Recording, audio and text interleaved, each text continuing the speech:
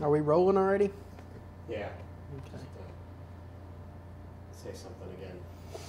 I am Stephen Fagin, being interviewed at long last.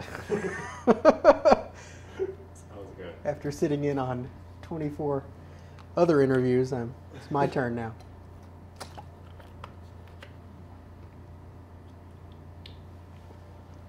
To give you all the answers, the truth now.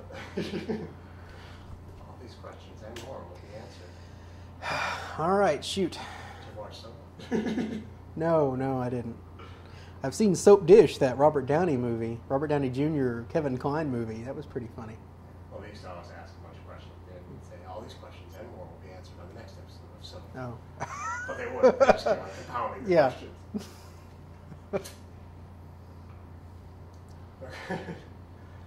You can start off, tell me your name, where you live, and what you do.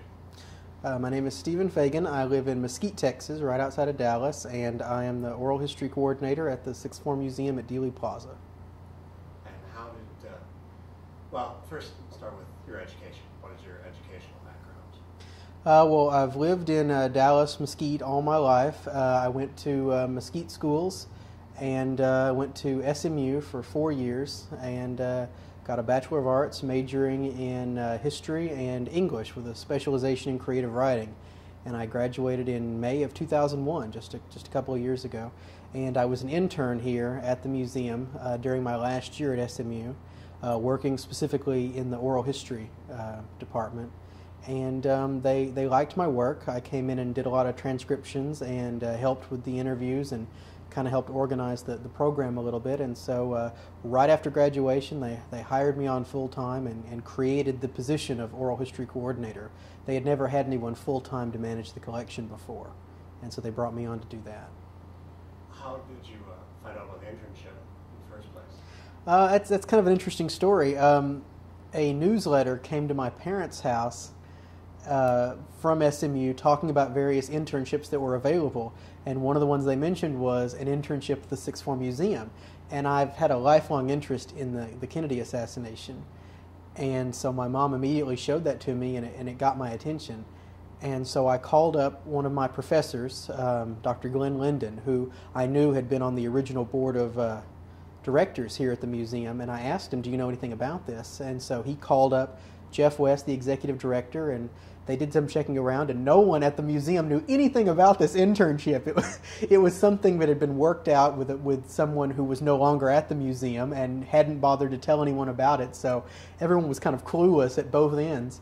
And so really I was just kind of this eager young history student who knew a lot about the assassination. I came in and talked to Ruth Ann Rugg, the director of interpretation, and she seemed to take a liking to me, and so they kind of created this internship for me so I could work with the oral histories. And they brought me on almost immediately, and I served in that capacity for about a year. So tell me about how your interest began in this whole subject. Well, it started out when I was really young. My mom was a second grade student in Mesquite schools at the time of the assassination, and she vividly recalls her memories of what happened when the assassination took place, when they came and announced that the president had been shot. And I don't want to say she was traumatized by the event, but she was greatly affected by it. She was at that impressionable young age. And I can relate to that because I was in the first grade later on when the Challenger exploded, and I had it had a similar impact on me.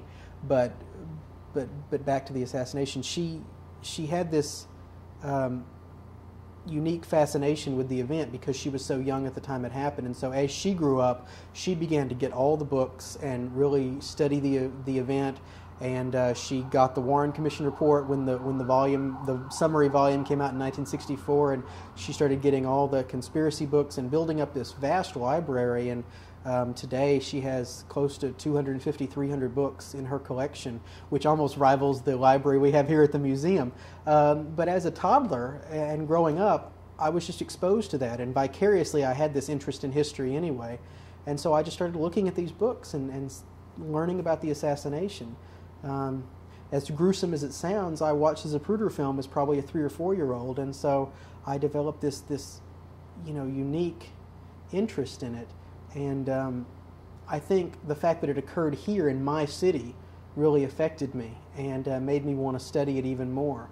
And so I just became very familiar with the history of the events and the people, the eyewitnesses. I started learning their names and where they were, and slowly but surely I kind of became this amateur encyclopedia of the assassination. And little did I know, I didn't think it would ever serve me any purpose, but here I am now, doing what I do. And so I'm glad it was used for something. You tell me the story that your mom told you about that day. She was sitting in class, and it was either an announcement over the loudspeaker or it was either her teacher telling the class. I kind of get my mom and my dad's stories confused because they were both in schools. My dad was in Dallas schools. My mom was in Mesquite, which is just a suburb of Dallas. And they both announced that the president had been shot. What I remember about my mom's story is that she vividly recalls kids in her class cheering, which has become kind of a myth of the assassination.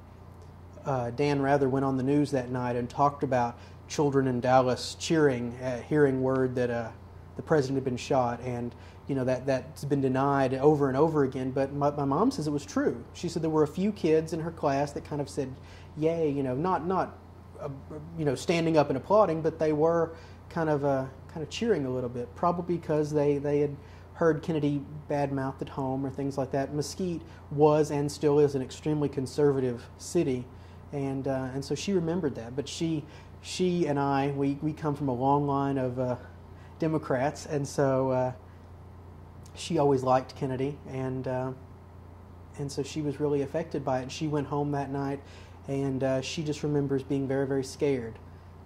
She, as a child, of course, she felt like they were coming after her, and I remember her telling me it was the first time in her life that she felt insecure, because she always talks about how they would leave their windows open and they'd leave their doors unlocked, how it was such a safe world. You think of the idyllic 50s, Disneyland and Eisenhower, and this was the start of something totally different for her. She felt insecure, she felt afraid, and I think that was the first time in her life that she felt that. Grab my phone so I can watch the time. I can't see this.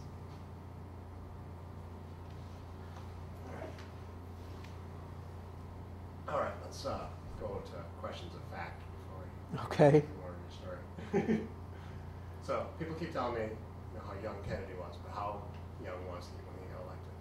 Kennedy was 43 years old when he was elected president. He was the youngest president elected.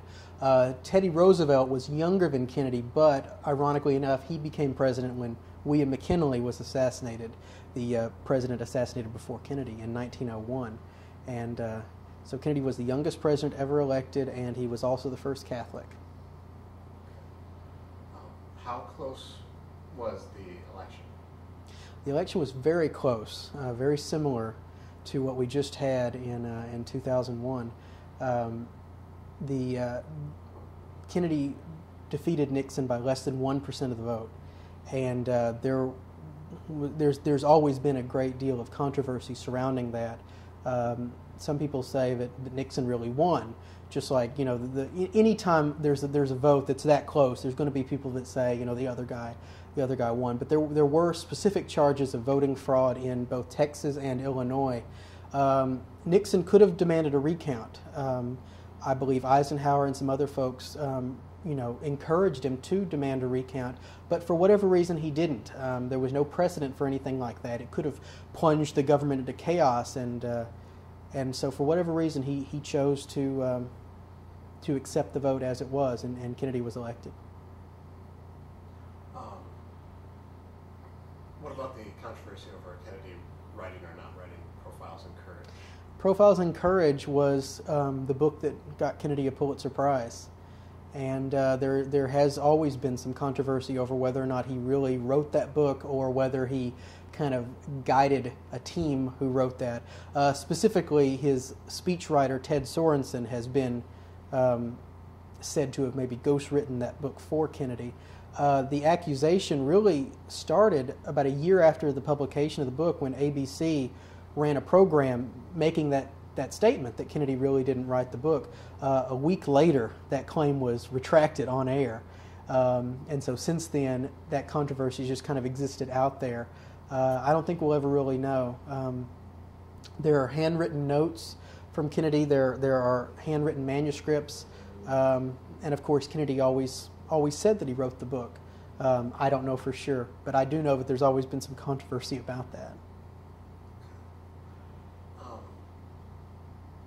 Can you tell me kind of the overview of the Texas trip, where he was going and what the further plans were? Kennedy came to Texas in 1963 probably for two reasons. One was that he had lost Texas in the 1960 election, I think. Did he?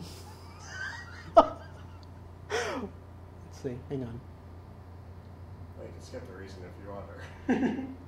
Yeah, I will. I'm pretty sure he did. But anyway, hang on. Yeah, Kennedy came to Texas in 1963 for two reasons. One, he was kind of launching his campaign for his re-election, and also he was trying to mend this political break that had occurred in the Democratic Party. There was kind of a split between the conservative Democrats and the liberal Democrats in Texas, specifically Ralph Yarborough and John Connally, Lyndon Johnson. There was a split there, and Kennedy kind of came down to mend fences as it was. It was a very brief trip. It was a 5-city tour. They flew down from Washington to San Antonio on November 21st, and Kennedy dedicated an aeronautics medical center that day. And then they went to Houston and I think had a fundraising dinner. And then that evening they flew to Fort Worth. And they arrived just, I think, before midnight on the 21st, and they spent the night in Fort Worth. On the last day of his life, November 22nd, he woke up in Fort Worth. He gave a speech in front of the Hotel Texas to a crowd of admirers there, and then went inside and made a brief appearance at a Chamber of Commerce breakfast, he and Jacqueline Kennedy. And then they got in the cars and headed to the airport, and then took a very brief flight to Love Field in Dallas. And they got in the motorcade there, and of course headed downtown to what happened there. If everything had worked out, which of course it didn't, he would have gone to the Dallas Trade Mart, made a speech there, and then the party would have gone back to Love Field and flown to Austin for a fundraising dinner that night, and then it would have been back to Washington from there. And can you tell me kind of more specifically on the parade route coming from Love Field? I mean, not every detail. Right. The parade route was a typical route through downtown that got you onto Stemmons Freeway. You went down Lemon Avenue and Harwood, and that kind of took you right into the heart of downtown. And once you reached that point, you had Harwood, and then there was a turn onto Main Street, and then you were really in the heart of the downtown business district in Dallas. And then the crowds were just incredible. I mean, there's never been an official count, but it was estimated that almost 200,000 people were out to see the president that day, which was extremely surprising considering the kind of conservative atmosphere in Dallas at that time. There was some concern among the business and civic leaders in the city that there might be some kind of demonstration or something, and they were very surprised and very, very pleased that there was such a tremendous turning out for the president that day. When they were on Main Street, they came and made a right-hand turn onto Houston, and then made that kind of fateful hairpin turn onto Elm Street. And it was on Elm Street at the very, very end of the parade route that the assassination took place. It was just past Elm is the on-ramp to Stemmons Freeway, and it's just down the road a little bit to the Trade Mart. The motorcade was essentially finished at that time. Can you tell me some of kind of the key things, the key lines, key stories that Kennedy's remembered for?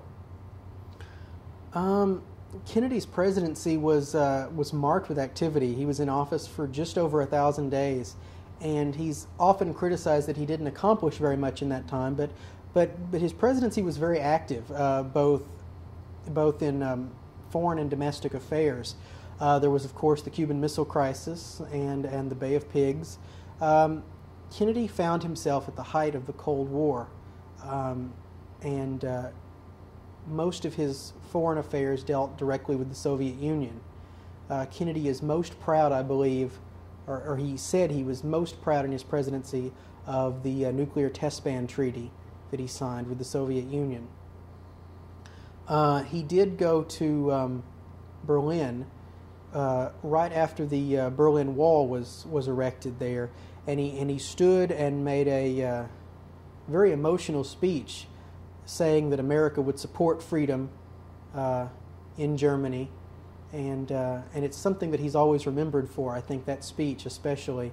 On the home front, he's remembered for his commitment to race relations. He did go on television and kind of urge citizens to treat one another fairly, and he did speak of equal civil rights, which kind of paved the way for what happened after his assassination when Johnson led the Civil Rights Bill into law.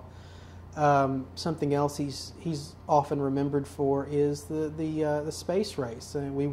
We were in dead heat with the Soviets after they launched Sputnik, and Kennedy recognized that, and he recognized what an important goal landing on the moon was, and so he did make that goal for us. He said that we would land a man on the moon and return him safely to the Earth before the end of the decade, and by God, we did it. We did it in 1969, and I don't think there's too many people that don't think of landing on the moon without somehow thinking about John F. Kennedy, even though it was 6 years after his assassination.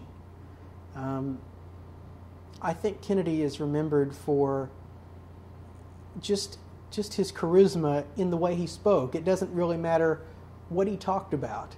His inaugural address, his famous speech where he says, "And we are all mortal."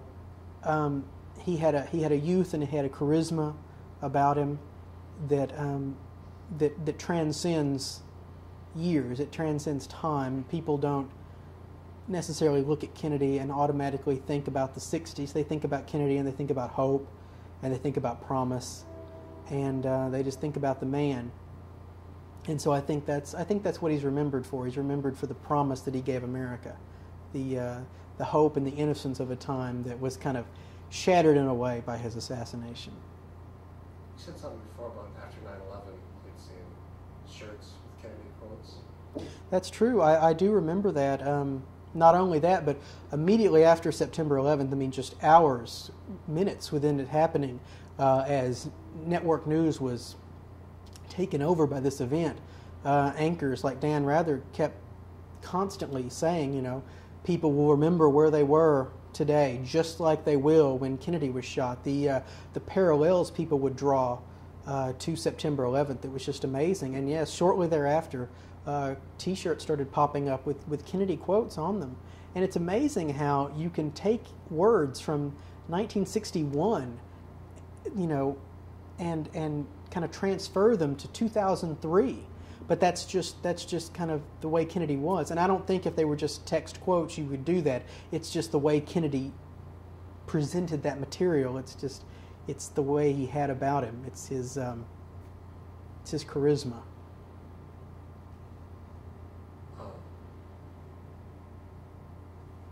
What was the meaning of the term Lancer? Where did that come from? Lancer was Kennedy's Secret Service code name. Every president has a special code name that the Secret Service gives him. I do not know where it came from, but I do know that was his code name that the Secret Service gave him. And can you give me a general history of the Kennedy Memorial? Immediately after the assassination, the business leaders and civic leaders of Dallas started talking about, how are they going to memorialize this president that was killed in our city, and the thought of a memorial was talked about. I mean, almost immediately, ideas were passed about, but it wasn't really until architect Philip Johnson was brought on board that there was an idea that really solidified. Johnson had an idea for a cenotaph, which is this open tomb, kind of this concrete square structure that he thought symbolized Kennedy's spirit being free and having no bounds, and also, in a way, closing out the noise of the outside city and giving people a chance to walk inside and kind of being isolated in their own way to focus on their thoughts and feelings about Kennedy. The memorial was dedicated in 1970. It took quite a bit of time. There was a lot of political hurdles to overcome, and space was a critical thing. Do you put it in Dealey Plaza? Do you put it near the plaza? That was a big question, and eventually they decided to put it very near the plaza, but not actually in it.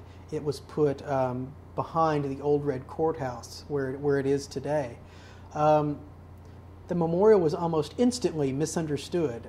People just went up there and kind of scratched their heads and didn't really know what to make of it, because it's not like the Lincoln Memorial or the Washington Monument or the Jefferson Memorial.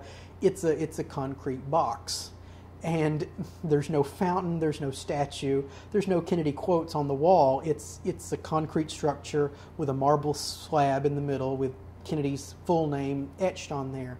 It's a beautiful, simplistic piece of architecture, I think, but it leaves people disappointed and unsatisfied, which is a shame. The memorial didn't have a champion for many years, and it fell into a state of disrepair. It was vandalized, and there was graffiti written on it, and it wasn't until the late 90s that the Sixth Floor Museum became the custodians of that site as well as the museum here. And in 1999, there was a complete refurbishment done and a rededication of the memorial. And now it's a beautiful site. It looks just like it did when it was dedicated in 1970, if not maybe a little better. And now there's interpretive signage out front, which tries to explain Philip Johnson's original intentions for the memorial, which I think helps.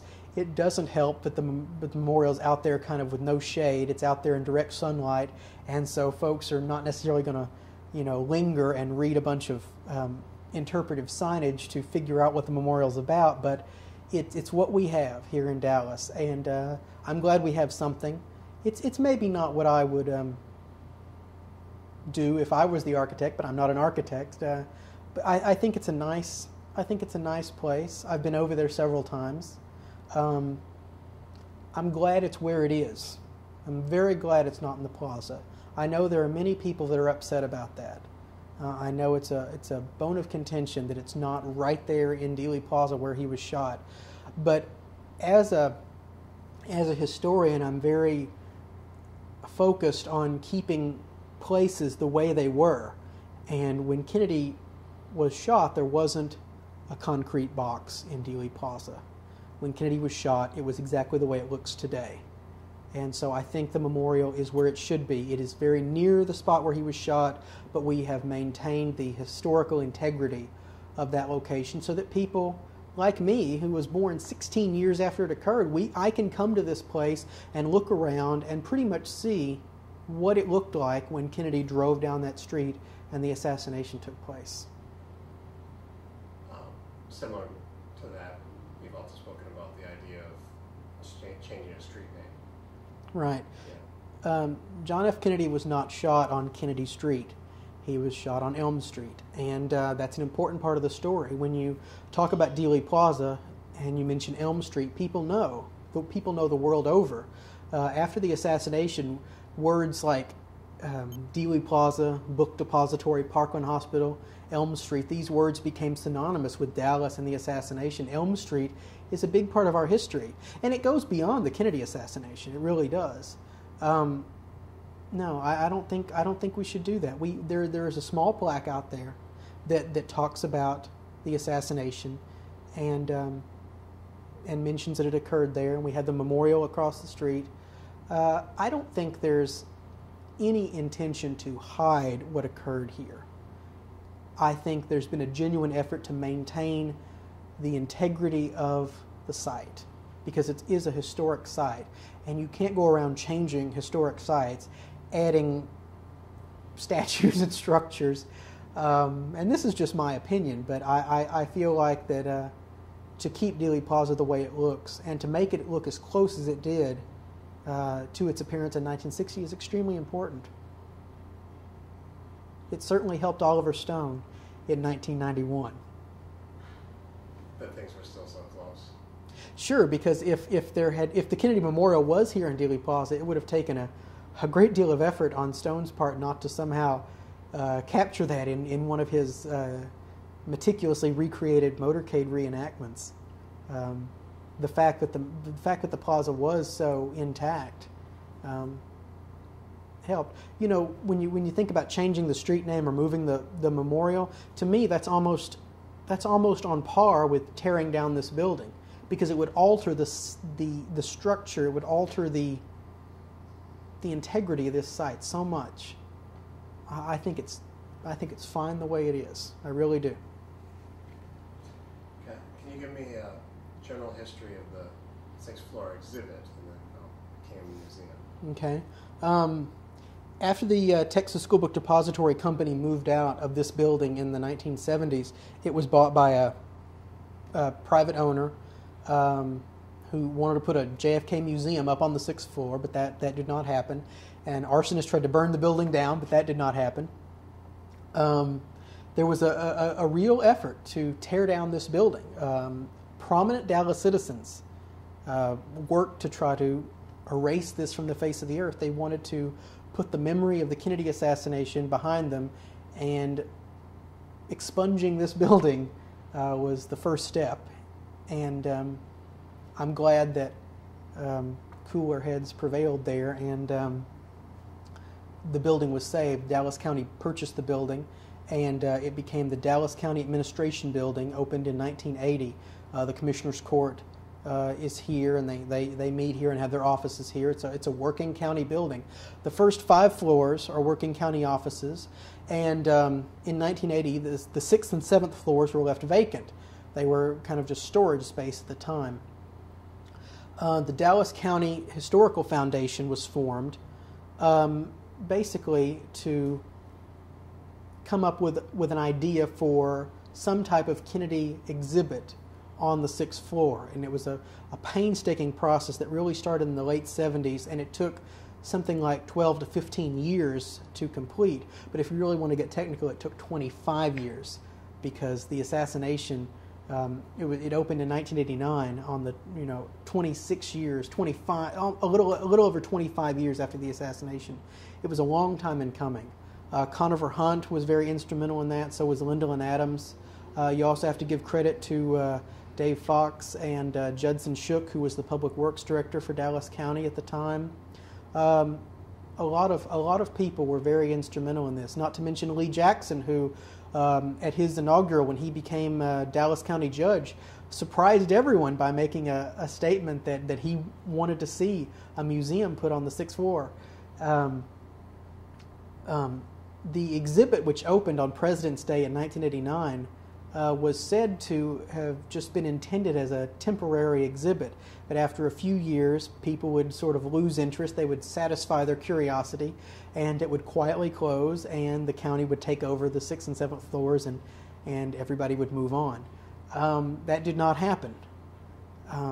The visitor center had been constructed, the outside elevator shaft had been constructed. It was a semi-permanent structure anyway, but attendance was just phenomenal, and especially after Oliver Stone's JFK in 1991, attendance really skyrocketed. The assassination had a new audience, essentially. Students, younger people became interested in the story, and attendance crept up to close to 500,000 visitors, and the museum kept going. And around that time, it went from becoming the 6th floor exhibit to transforming into the 6th floor museum. And what that basically meant was we established a permanent collection of films and photographs. We became a real institution. And the oral history program was started in 1992, which records interviews with prominent people in Dallas, eyewitnesses, etc. And 11 years after its inception, we now have 270 interviews. And it's become a important part of the community, I think. And the 7th floor was added in February of 2002, doubling the size of the 6th floor exhibit, and it's now a constantly changing exhibition space, allowing us to bring in outside exhibits and also create in-house exhibits and constantly have something new and dynamic so that we can continue to attract a local audience and have something new for visitors who maybe have come and seen the exhibit before.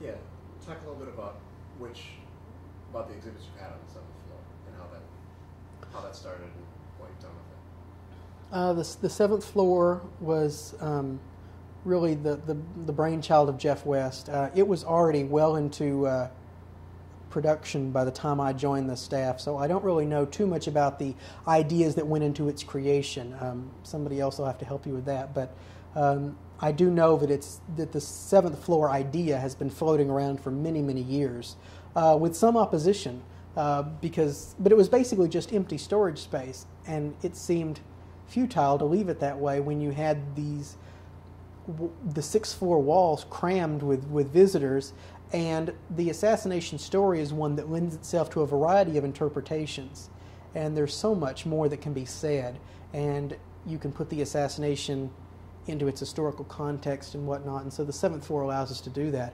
The first exhibit, the exhibit we opened with, was an exhibit of Pulitzer Prize photographs. It was an exhibit that was organized by the Newseum, which is a museum of the news in Virginia and Washington, D.C., and it came in and was very popular, and essentially it put the Kennedy assassination in its historical context. It had Pulitzer Prize winning photographs from 1942 to 2002, and among it the very famous photograph of Jack Ruby shooting Lee Harvey Oswald, the photograph taken by Bob Jackson of the Dallas Times-Herald. It proved to be a very popular exhibit. After it closed, we had a very small exhibit of Stanley Tredick photographs taken during the Kennedy White House years, including the very famous photograph of John creeping out of Kennedy's desk using that little secret door in the desk.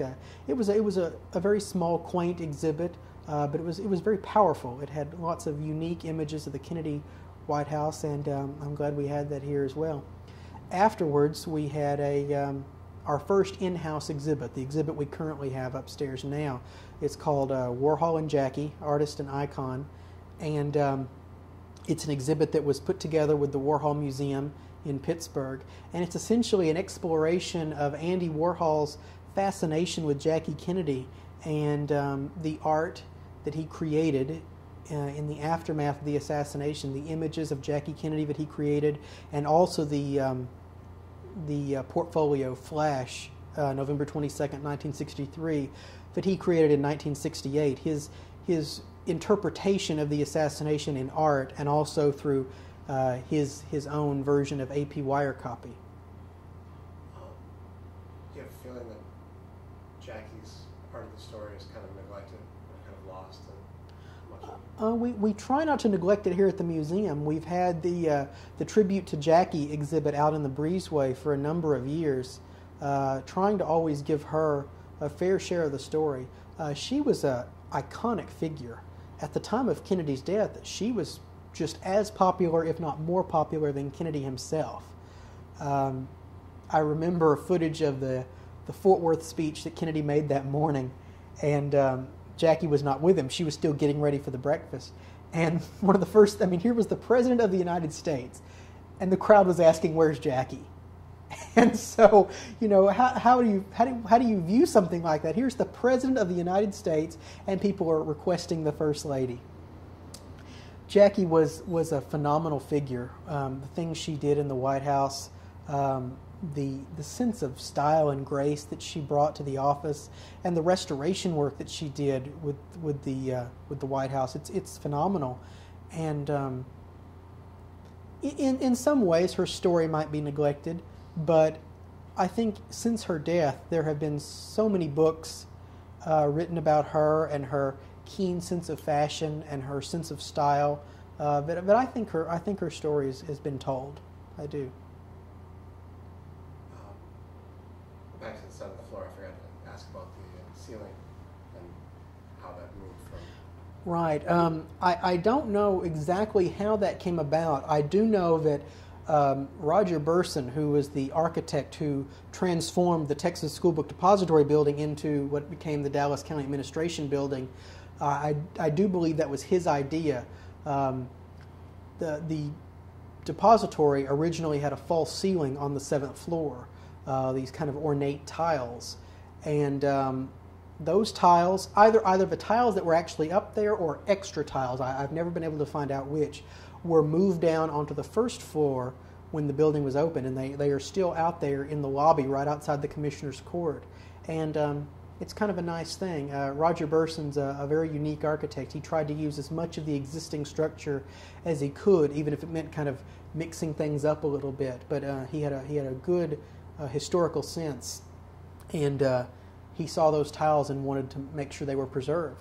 And at the time, of course, don't forget, the 7th floor was storage space, and no one knew if or when it would ever be used or seen by the public. So those tiles were brought down and found a very effective use on the 1st floor.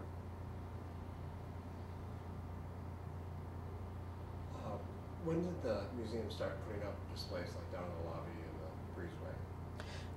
That was kind of a precursor to the 7th floor. While the 7th floor negotiations were being worked out and how we were going to manage to put exhibits up there, the visitor center suddenly opened up opportunities, I think, for the museum to explore other exhibits, bring in organized exhibits from outside, and create in-house exhibits. Because when you have an institution like this, when you have a real museum, you've got a wonderfully creative staff who are always full of ideas. And when you have an exhibit like the 6th floor with a very structured, balanced story, you don't have much room to start telling variations on a theme. But you do have space in the breezeway and the visitor center, and they recognize that. So starting really in the mid to late 90s, they started utilizing that space. They brought in the Tribute to Jackie, which is an exhibition of Jacques Lowe pictures. Jacques Lowe was a Kennedy family photographer, and those have been up for several years. There was, I believe, the very first exhibition was a history of this building, 411 Elm Street. We've also done exhibitions on Cuba and its unique relationship with Kennedy, and how that relationship with Kennedy continues in a way to the present day, to the Elian Gonzalez affair. We did a remarkable exhibit immediately after September 11th. It was organized from inception to installation, 2 months' time, which is really incredible for an exhibit. It was called Loss and Renewal: Transforming Tragic Sites, and it was a pretty popular exhibit. It was up for about a year, and it was our immediate reaction to the events of September 11th.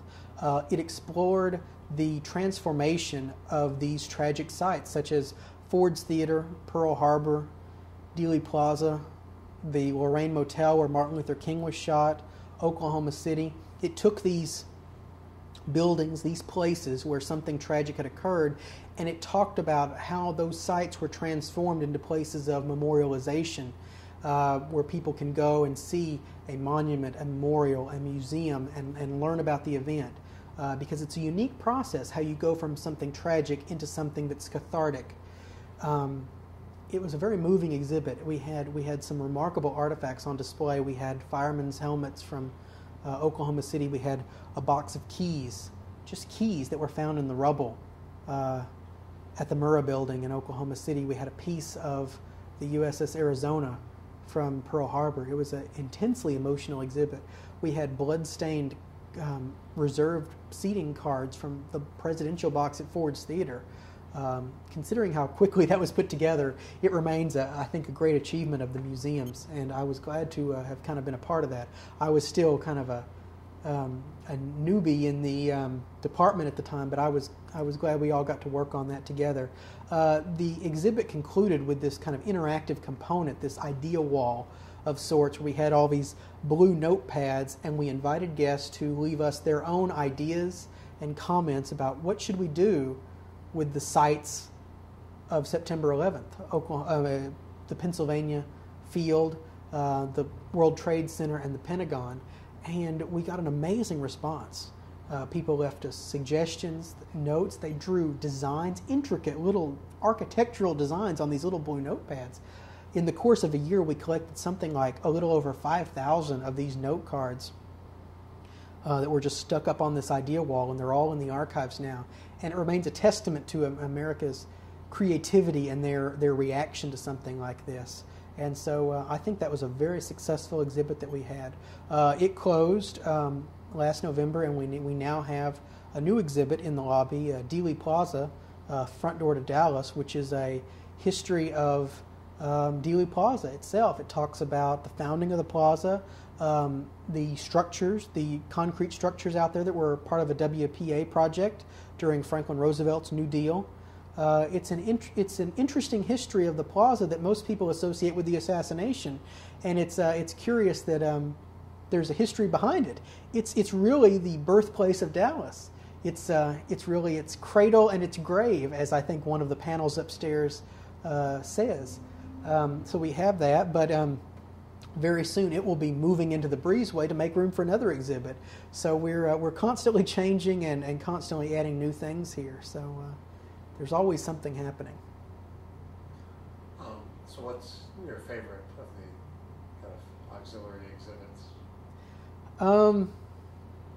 That's hard to say. I would have to say it's a kind of a cross between Warhol and Jackie up on the 7th floor and the Loss and Renewal exhibit. I have very fond memories of Loss and Renewal because it was put together so quickly that our department really had to work together like it never had before. We were working round the clock, living with each other basically, keeping up with each other, writing text, finding photographs and artifacts, and trying to tell this story, but at the same time trying to deal with our own feelings about September 11th. Because you have to understand, we were doing all this in the wake of this amazing tragedy. And so we had all these personal, emotional feelings that were just going through us while we were trying to make sense of all this. I remember this one particular story that kind of puts it all in context. I think it was September 12th, the day after it happened. I remember sitting at my desk downstairs, flipping through newspapers from November 23rd, 1963, these crackling yellow newspapers. And my assignment was to try to find stores that had closed the day after the assassination, because we were trying to, I think for the news media, we were trying to provide them with some sort of parallel. What stores had closed after the Kennedy assassination, so that they could use, form their statistics for what stores closed after 9/11. And I sat there looking at these newspapers, thinking to myself, my God, this morning I was looking at a newspaper that talked about devastation in New York, and here I am looking at a paper that talks about the death of a president, and it's yellow and it's cracking and it's ripping in my hand. And I thought, 40 years from now, there's going to be a kid wearing gloves sitting in a museum in New York, looking at this September 12th newspaper, thinking to himself, what I'm thinking now. It's just this ongoing cycle. So that was what was going through my mind at this time. And so I think that's why that particular exhibit means so much to me, because I have so many emotional feelings wrapped up in it. But Warhol and Jackie, I think, I also enjoy because it's such an ambitious exhibit. We took the 7th floor and basically turned it into an art gallery. And that wasn't easy to do. And it took somebody like Jeff West, who has a theatrical background himself and who has the innovation to do something like that, to really create something which moves me when I go up there. I knew nothing about Andy Warhol when I began working on this exhibit. Now I have a great respect for the artist and the man, and I have a great respect for his fascination with Jackie Kennedy. And I go up there and wander down those hallways, that kind of hall of Jackie's that we have kind of put up there. And you look at each one, and each one is uniquely different. Each one has its own story to tell. There's one in particular of Jackie smiling in the motorcade, and you think to yourself, gosh, that was just taken in the street below us. And here it is 40 years later, hanging in this cold hallway, transformed into a work of art. And it really puts the assassination into context for you. And it makes me feel like that exhibition of Jackie pictures, I think it's the largest exhibition of Jackies that's ever been put together. It could only be done here. It could only be done in this building and have that same kind of impact on you. You also mentioned that the gold Jackie as being unique, or as being rare. How what sets that apart? I have heard that the gold Jackies are a little bit rarer than the other ones because I think Warhol used a special type of paint on that. I've heard, I'm not sure if this is official or not, but I've heard it was like almost a type of spray paint. And I know that those don't preserve as well as the others, and so unfortunately those are deteriorating faster than the others. They're chipping and flaking a little bit. And so unfortunately I don't think we were able to get as many of the gold Jackies as we wanted to up on 7. We were very fortunate, I think, to get 2. And they are very beautiful. The gold Jackies have a luster to them that I don't think the other ones have. They're each unique in their own way, but the gold ones are very, very special. And maybe Warhol intended it that way. You never know. Also, the display you put up, you had a problem getting something from Germany. What was that? Right. We originally had a totally different picture to conclude the exhibit.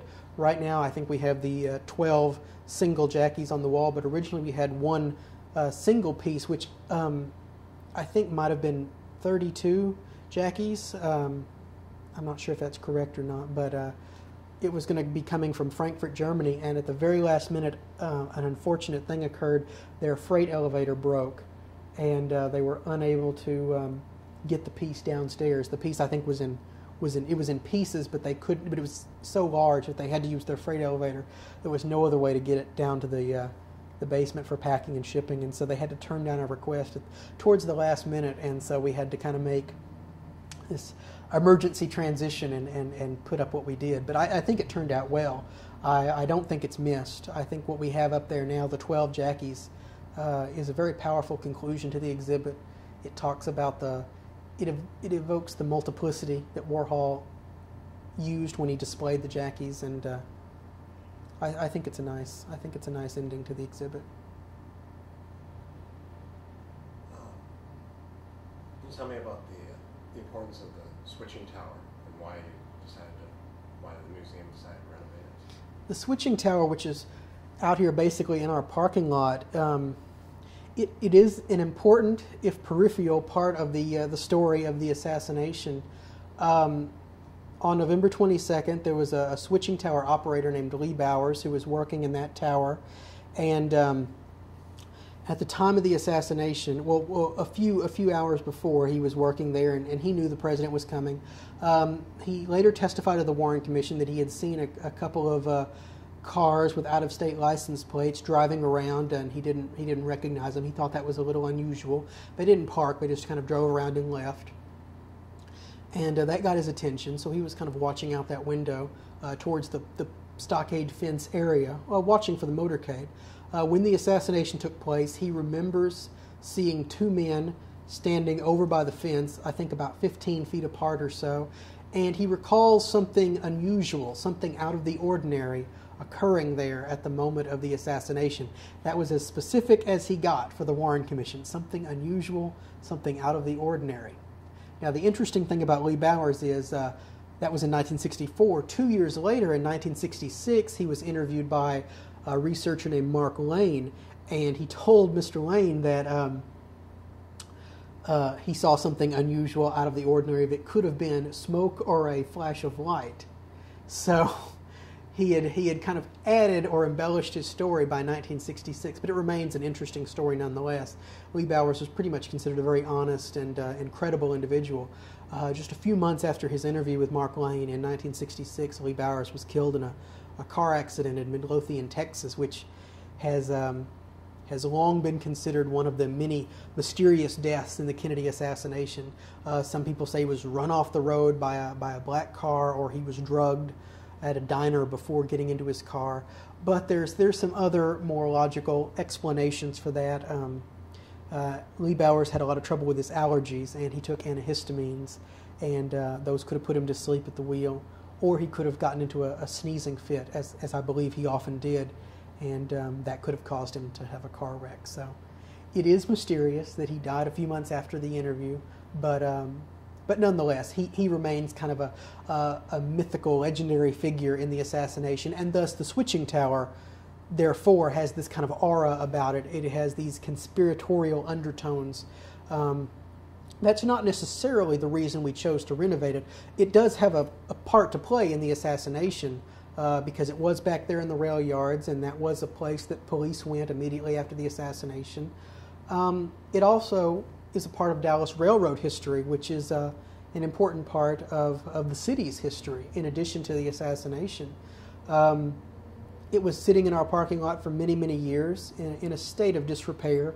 It needed to be restored, and I'm glad we undertook that project. Phase 1 is now complete. It just was completed this past year, just a few months ago, actually. The exterior was totally repainted and made to look approximately the way it did the day of the assassination. The roof, I believe, was uncovered. I believe the roof is the original roof that was there in 1963.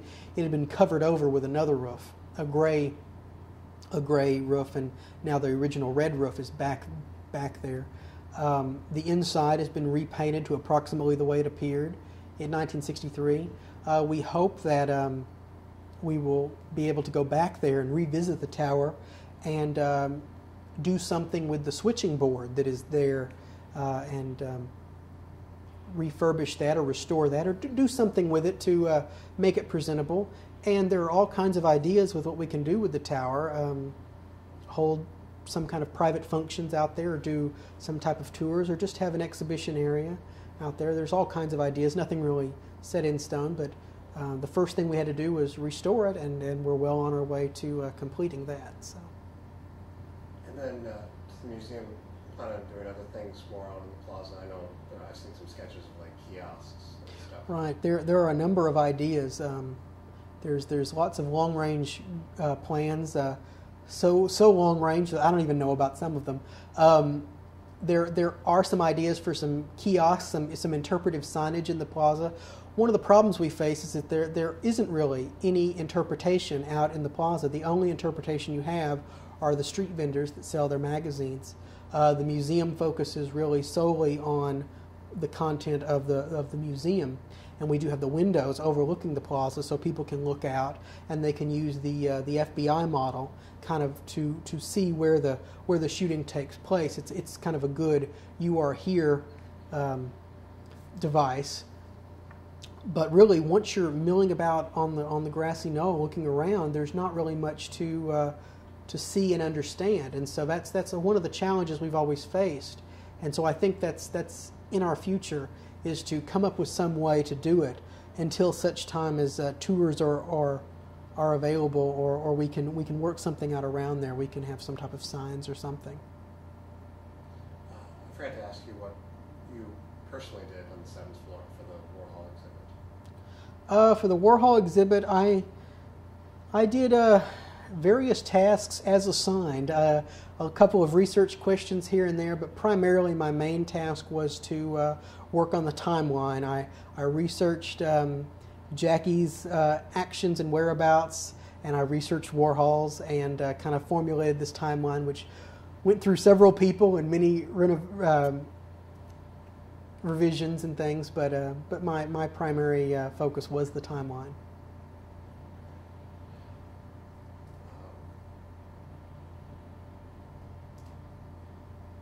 So, is there much of a debate over if you should put people out in the plaza to kind of compete with the voices of the defenders? Well, I think that's a very interesting question, and it's something we've long struggled here. We have the American Association of Museums had their annual conference here in Dallas last year, and that was the number one point that was brought up. The museum had a critiquing session where these people came in and critiqued the museum, and it was opened up. The floor was opened up to audience participation, and that was the thing they talked about. Was the plaza is just kind of out there. It's open void, and you really have no interpretation out there. What are you going to do about it? It is an interesting question. I don't really know what we plan on doing. I'm sure Jeff has more ideas. Jeff always has ideas, but the problem is that visitors come here because they want to learn about the assassination, or they want to see the place where it happened. They don't necessarily know about the struggles that we have as an institution. They don't know about the differences between the vendors on the street and the museum. Some people think that we're one and the same. They think we place the vendors on the street to sell magazines and kind of usher people into the museum. It's an interesting thing. If we were to send tour groups out there, I'm not really sure what would happen. I don't necessarily know if there'd be confrontations or not, but I know when I've personally led a couple of private tours around the plaza, that I've had a couple of run-ins with some of the guys that sell the magazines, and they're not always very friendly to them. There's many of them that are very friendly and eager to talk to me and ask me questions and exchange ideas and things like that. And many of them are just really nice guys. There's a few that aren't. It's a unique thing. They do their thing. They do their interpretation of the events, and we do ours. We try to tell a balanced story here at the museum. We try to present the facts as they're available, and films and photographs. I think the folks out on the plaza have their own agenda. It's admirable that they're so passionate about the event. It really is, that they want to tell their story so much that they get out there in the hot sun every single day to sell their newspapers and to talk the story. I've seen them out there with groups of people talking to them for 15 or 20 minutes, and they have a passion about them that really is admirable. I disagree with the somewhat gory pictures that they put in their newspapers, the autopsy photographs, for example.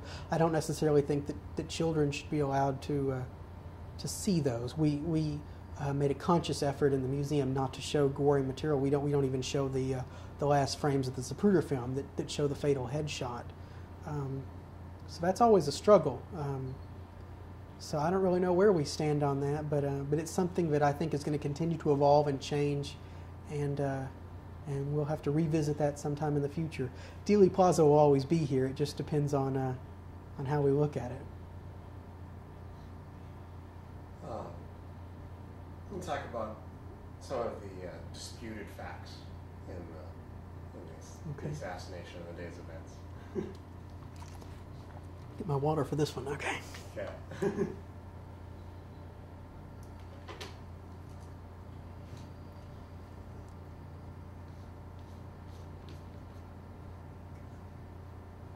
Start with a couple here before I change tapes.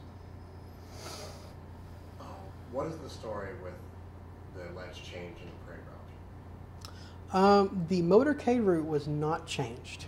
That is a misconception, and that is one that is often told. I believe the story of the changed motorcade originated with the Jim Garrison trial in New Orleans. What that comes from is it comes from a map that was published in the Dallas Morning News that showed the motorcade going straight down Main onto Stemmons instead of making that turn from Main to Houston to Elm.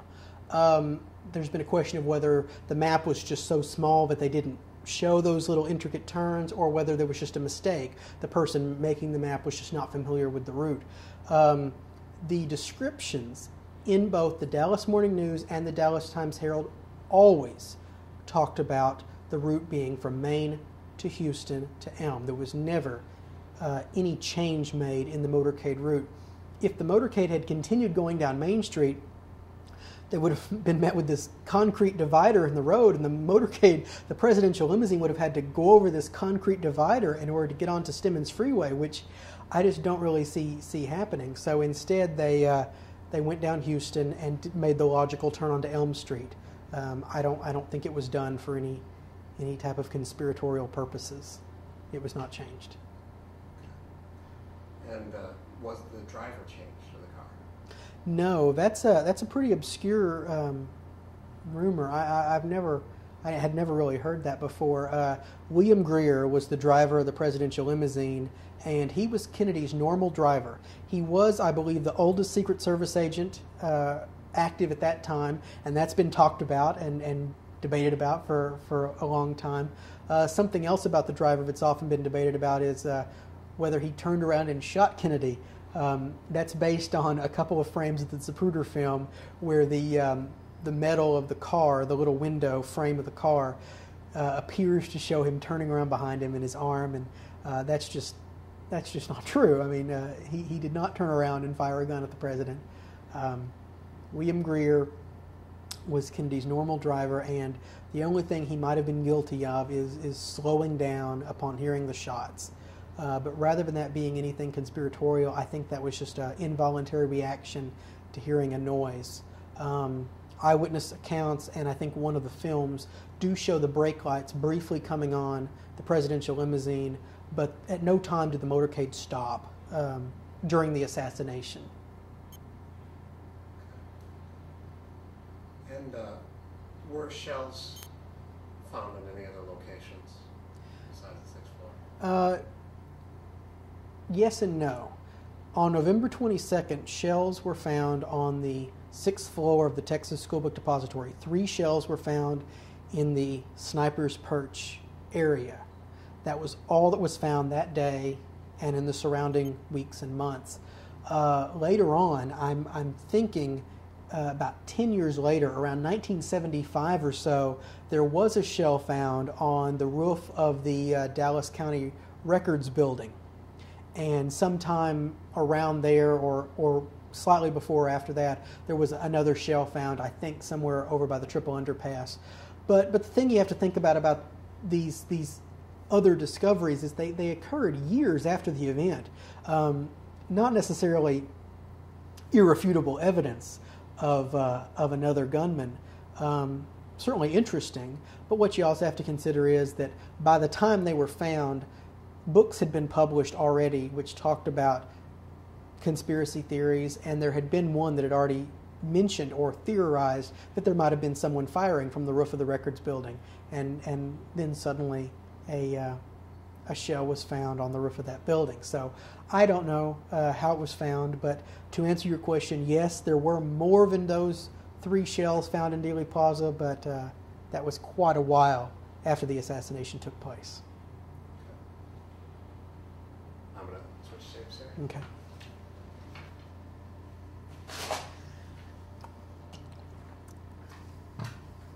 How am I doing so far? You're doing great. Okay. Are able to be out there every day in the heat. I couldn't do it. I really couldn't. I can barely stand to be in the basement sometimes without air conditioning. Am I moving around too much? No, I think you're okay. Okay. So, well, as well, since you brought that up, the basement. What else do you have in this building besides the 6th and 7th floor? Besides the 6th and 7th floors, we have, on the 1st floor, we do have our main offices are located in Suite 120. That's where our executive director has his office, and the marketing department is pretty much stationed in there as well. But there's not room enough for everybody, unfortunately. We do have the Visitors Center, which is kind of a separate building adjacent to the Texas School Book Depository building. And that is where visitors actually enter the museum, go through security, and go and get their audio, and that's where we have the museum store as well. And down below in the basement is where the interpretation staff has their offices. That's where I office, and that's where Gary Mack, the curator, he also offices there. And that's where the majority of the offices are, or is in the basement there. Getting back to the questions of the actual facts, in the Oliver Stone movie, says that the government, the FBI brought in 3 or 4 marksmen, and none of them could do the shooting that Oswald did. Is that accurate? Yes. No one has ever been able to accurately recreate Oswald's shooting with his accuracy in that amount of time. Let me clarify that by saying that that's not to say it can't be done. The FBI, the Warren Commission, the House Select Committee, they brought in sharpshooters to try and replicate that. Most of them were not using Oswald's rifle, which might make some amount of difference. They could not replicate the shooting, but none of them indicated that it couldn't be done. And chances are, if more tests were done today, it could be replicated. I don't believe it's impossible, but no. But officially, it never has been recreated. So, are you saying that just they didn't get the 3 shots off in the amount of time, but they were able to hit the target? I'm not sure the details of it. I can just tell you that that no one was able to fire off the 3 shots in that amount of time and maintain that level of accuracy with the headshot. You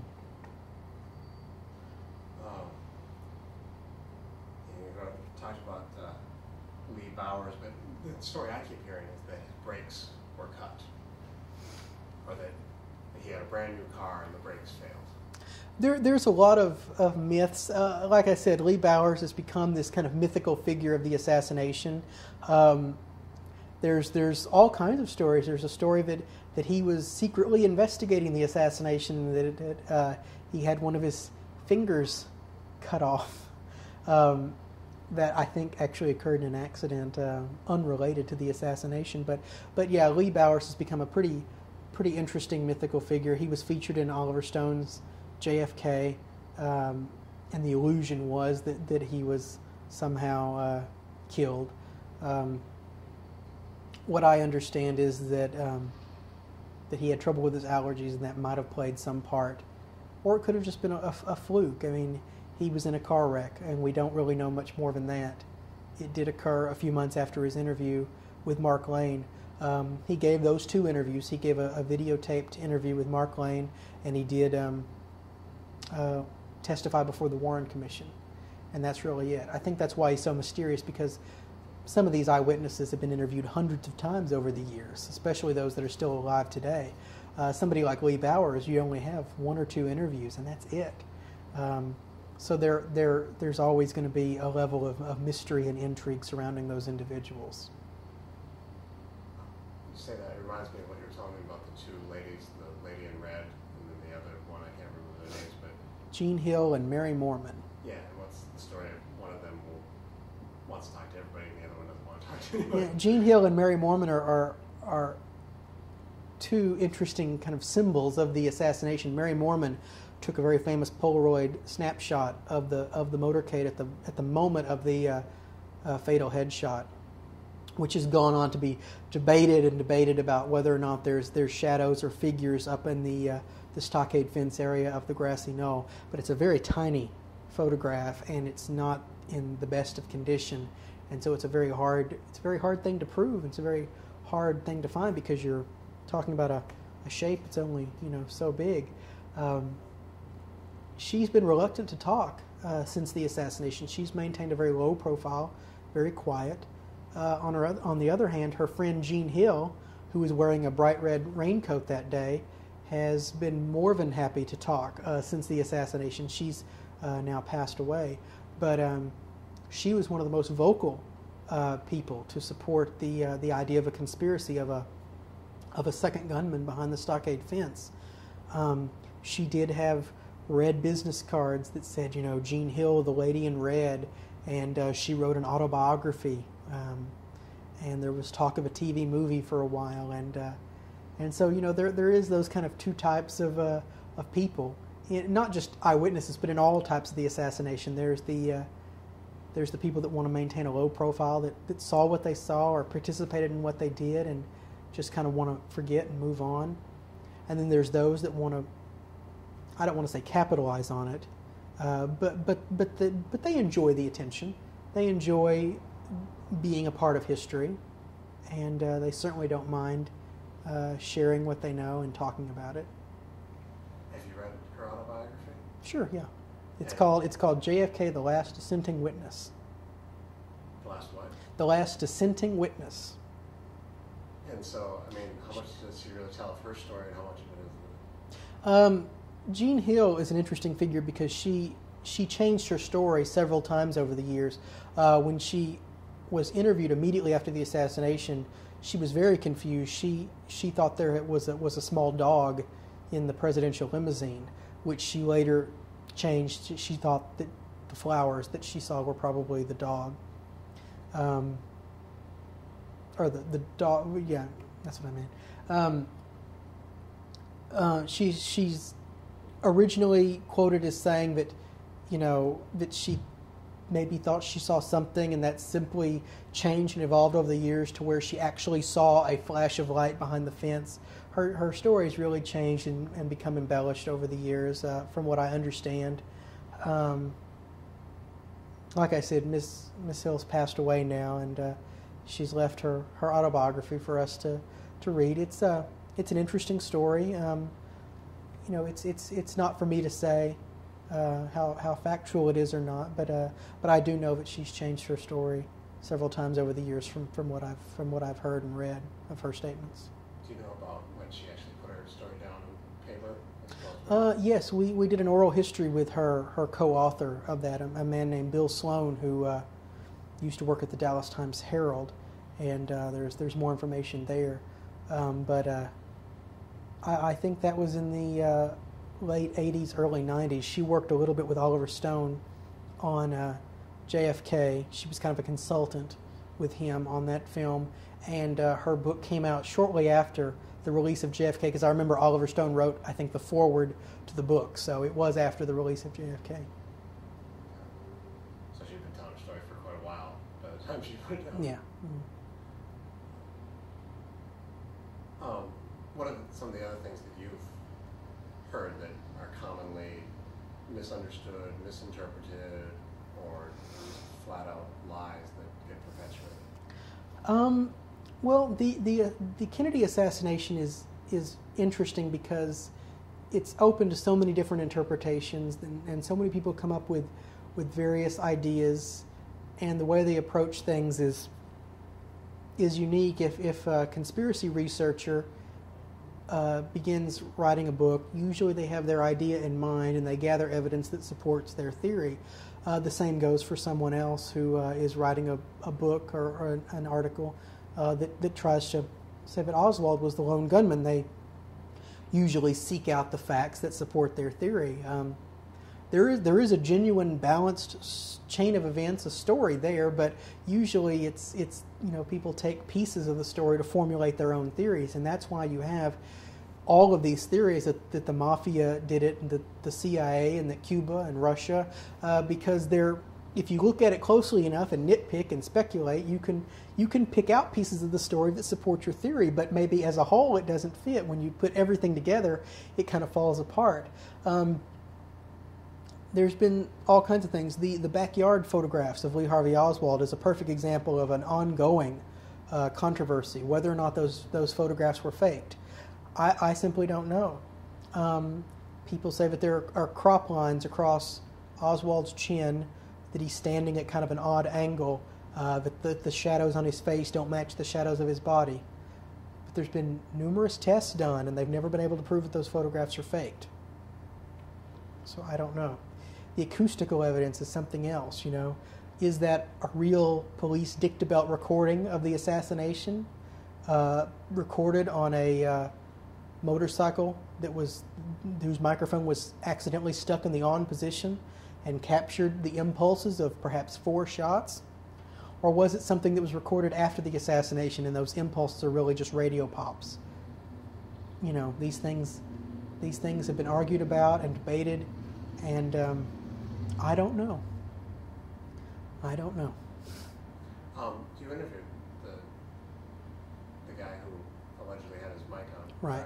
Mm-hmm. Who was that? H.B. McLean. He was a motorcycle officer who was riding, kind of going back and forth between President Johnson or Vice President Johnson's car and the press bus. He was further back in the motorcade, about 4 or 5 cars behind the presidential limousine, and in the 1970s, the House Select Committee on Assassinations accused him or implicated him that perhaps he was the officer who had his motorcycle stuck, mic stuck in the on position, or on the wrong channel is what it was. It was stuck on the wrong channel, and recorded the sounds of the assassination. But he emphatically denies that. He believes his microphone was on the correct channel, and he sticks by his story. And in an oral history that he just recently did with us, he continues to stand by his story.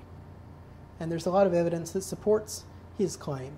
There's also some evidence that supports that it might have been his microphone, and that the sounds that were recorded were the impulses of gunshots. So I don't know. One thing I had forgotten before, so if you don't know this, you know it, but was the vice president normally in his own car for something like this? That's an interesting story. Excuse me.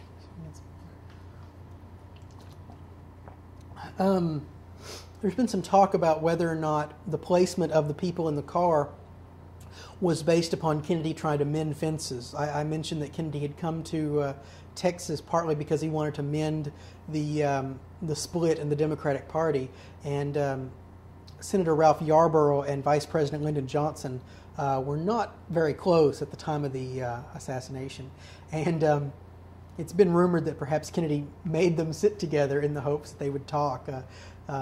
There's been speculation or talk that Yarborough refused to get into the car with Johnson, and he was told that he was either going to get in the car or he wasn't going to ride in the motorcade, so he did. But I don't know. I know Johnson had ridden before with Kennedy, but on the other motorcades in the Texas trip, Johnson had not ridden with Kennedy. I believe Connally had always ridden with Kennedy, kind of being in Connally's state. I think it was appropriate, kind of as he was the host, and he was showing Kennedy around.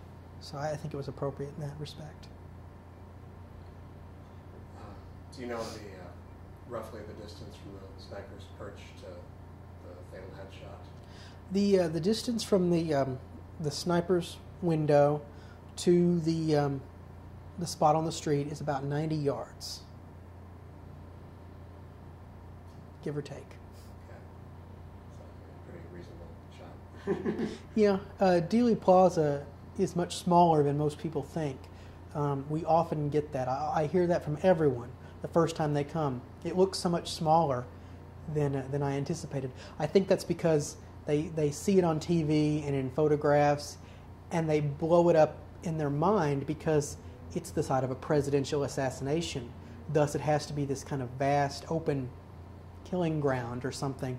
But no, it's a quaint, beautiful little suburban-like park, and something very tragic happened here. But no, it's a very small area, and people are amazed that gentle curve down towards the freeway is actually a very small stretch of road. The assassination took place within a very confined space. And what was the time frame of the assassination? Around 6 seconds, give or take half a second or so, but approximately 6 seconds. Approximately 6 seconds for what? From what we believe was the first shot to the end of the assassination, the fatal shot. However many shots were fired, but the entire assassination was approximately 6 seconds long. Do you have any idea who the Nick Beef is in the grave next to Oswald? Nothing other than the rumors I've heard. So everything I say is subject to debate. I do know that the officials at Rose Hill Cemetery, where Oswald is buried, they're very reluctant to direct tourists to Oswald's gravesite, even today, 40 years after his death. There's always been some concern over vandalism or something. Oswald's buried in a very plain grave that's simply marked Oswald. There's been rumor, I've never been out there myself, there's been rumor that someone purchased the plot next to Oswald and had a tombstone inscribed Nick Beef, and that the rumor going around was that you could ask the folks at Rose Hill, well, where is Nick Beef buried, and that they would tell you that, and that you would know that right next to him was Oswald. I do not know if that's true or not. I've heard that several times, but I do not know if it's true. Marguerite Oswald is buried there with her son, I believe in an unmarked grave. But even to this day, I think Rose Hill is pretty protective of the location of Oswald's grave. Now, there are explicit instructions on how to find it online. You just, look up the necessary sites, but you can find it if you really want to, but you're not going to find any help, I think, once you get out there.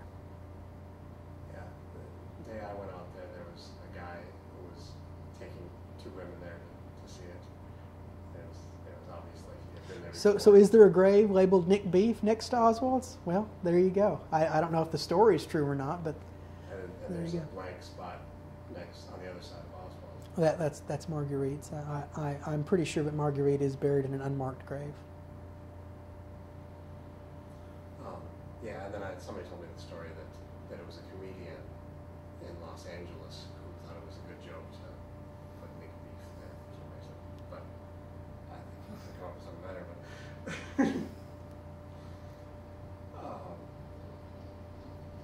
in kind of the general terms, can you talk about Oswald's mother and then his wife? Well, to talk about Marguerite and Marina Oswald, you kind of have to know a little bit about Oswald himself. Lee Harvey Oswald was born in New Orleans in a middle-class family. His father passed away before he was born. Marguerite was a domineering yet protective mother. She put her three sons in an orphanage because she didn't feel like she could properly care for them. Oswald was in the orphanage for about a little over a year, and then she moved them all to Dallas. And they moved around frequently. Oswald was never in one home or one school for very long. He moved numerous times in his childhood. They moved to New York, moved back to New Orleans. It was a traumatic childhood for him, I think. He never settled into one school. His grades were mediocre at best. He was a lonely child. His mother never encouraged him to really be active in sports. She was always afraid he was going to hurt himself, I think. And so he just read books and kept to himself, never really had any friends. It's kind of a sad, lonely childhood, really, when you think about it. You feel sorry for him in a way. And Oswald kind of on his own developed this interest in Marxism. He just kind of started reading about it and developed this fascination with it. And inexplicably, he then joined the United States Marine Corps, which you wouldn't necessarily expect someone who was a student of Marxism, who had read Das Kapital, to go off and join the Marines, but he did. He made his Marxist leanings pretty well known in the Marines. He did qualify as a sharpshooter, although he did score pretty low on some of his practice examinations. He did score as a sharpshooter, which basically means he scored in the middle of the range. In the Marines, you have 3 levels, and sharpshooters in the middle. He was eventually stationed in Japan. Some folks say he was recruited by the CIA for covert intelligence work, but we don't really know for sure about that. I mean, that's pure speculation. He was court-martialed twice in the Marines, once for possessing an unlicensed handgun and once for provoking a superior officer. He got an early discharge from the Marines and defected to the Soviet Union. That got him a little bit of press at home. He went over there, and within just a few days, he announced that he wanted to become a Soviet citizen, and he applied for citizenship and was rejected, and he responded by trying to commit suicide. He was just heartbroken. His dreams were crushed because, I mean, he had never really found acceptance, I think, in the United States, and he came to Russia hoping to find, his comrades, and he found nothing. He was not accepted. He was not wanted. So he tried to commit suicide. He was found before he died, and he was hospitalized and recovered. and he was extremely zealous, eager to show his desire to, to show his loyalty to the Soviet Union. He went into the U.S. Embassy. He threw down his passport and said, "I wish to renounce my United States citizenship." But he was told that he would have to come back the next day, or come back on Monday, to fill out the paperwork. Oswald never returned. He never officially renounced his U.S. citizenship. He was apparently satisfied with simply making this show. I don't really think the Soviets were very impressed by it, but nonetheless, they didn't really know what to do with Oswald. They set him up in the province of Minsk and put him to work in a radio and TV factory and put him in a relatively nice apartment. He enjoyed a pretty brief period of celebrity. He was an American defector, but he very soon became disillusioned with the Soviet society he was living in. He became uncomfortable with it, and as early as I think 1961, he wrote to the U.S. Embassy saying he wanted to come back home again. But before he could work that out, he met a lady named Marina Prusakova, and fell in love, and after a whirlwind romance, they were married, I think, about 2 months after they met. And then it became a challenge of trying to get not only himself back to the United States, but also his Russian wife. By the time they managed to overcome all the political and bureaucratic hurdles, they had a child, June, a daughter named June. And so they did come back to the United States and came back to Fort Worth. Because he had not officially renounced his U.S. citizenship, he didn't face much of a difficulty. He came back and settled in Fort Worth. The Oswalds were kind of taken in by the local white Russian community there in Dallas. Marina was loved. She was a respected person in that community. She found a lot of friends, and she found solace in there. Oswald was continually becoming disenchanted with himself and with the world around him. His Soviet experiment had not really worked.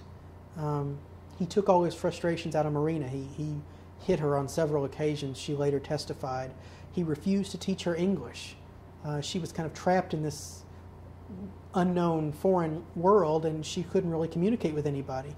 The white Russian community took pity on her, but she kept going back to him. They separated and reconciled, and eventually her Russian friends just washed their hands of her because she would not leave Oswald permanently.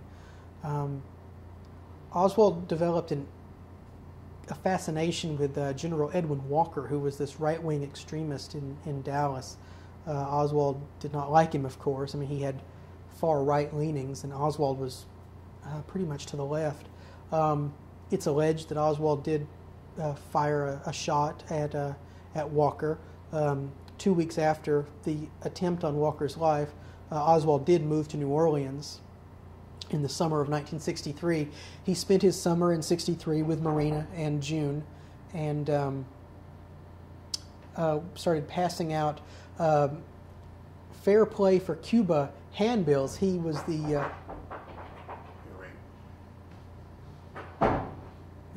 okay.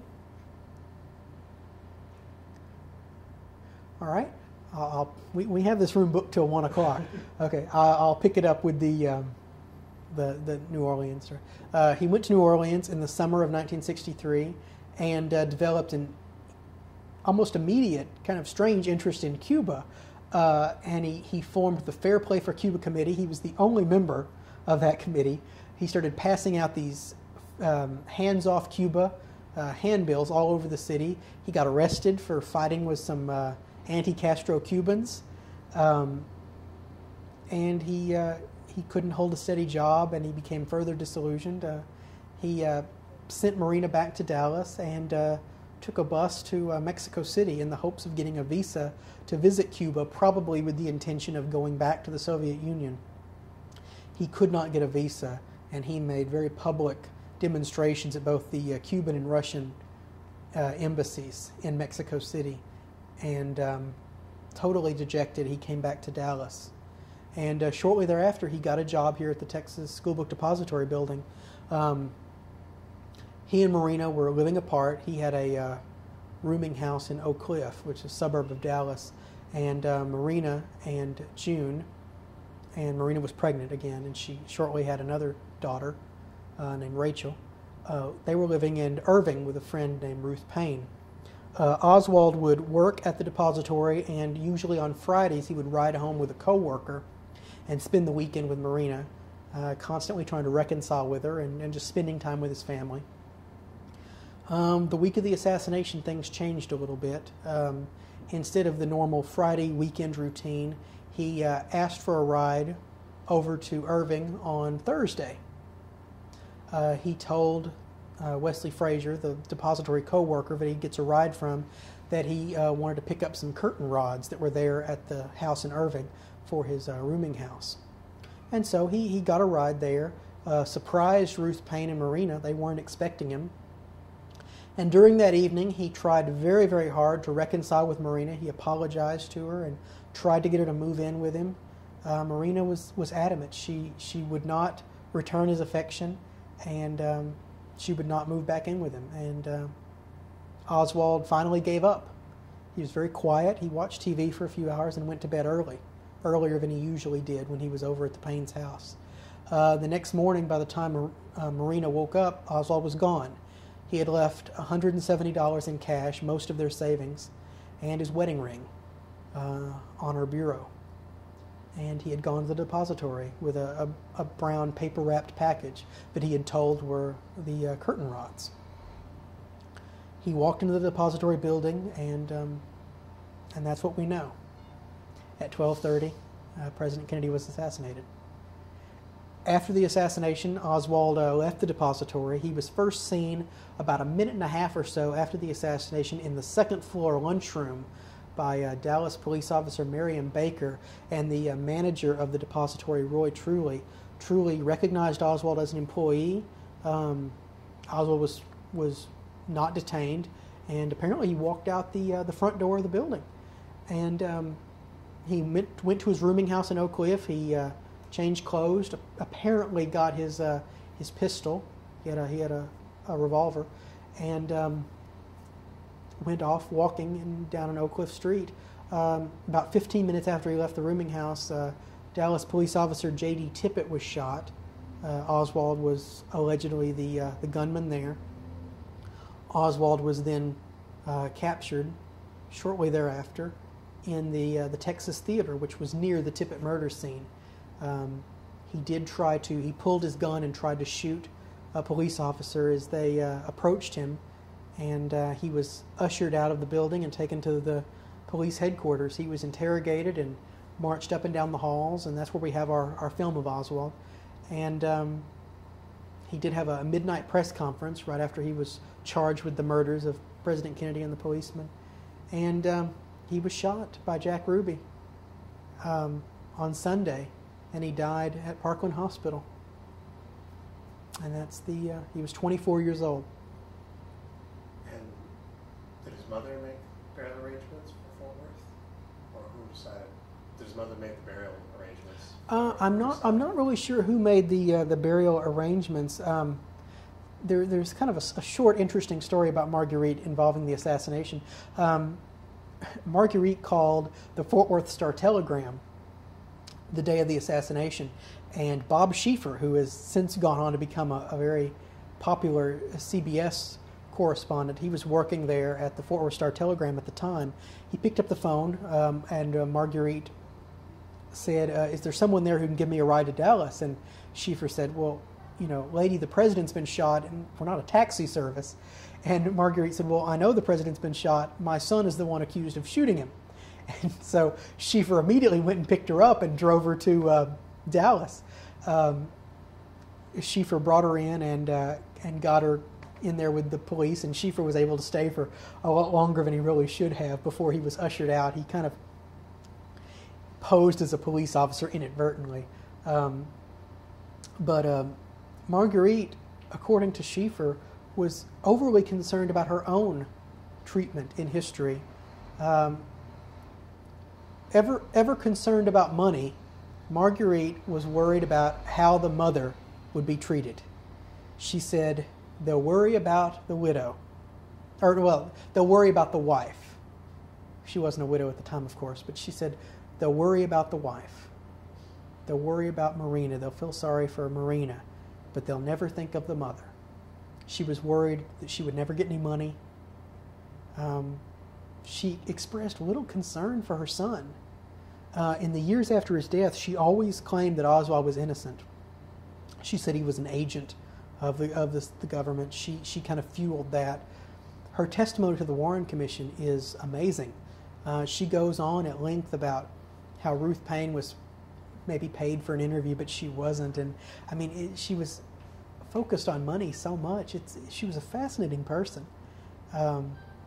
Many people think that she was a little unstable. Judging from Oswald's youth, she was certainly domineering. But yeah, she's a fascinating, very colorful character in the assassination. Marina still is local. She still lives here locally,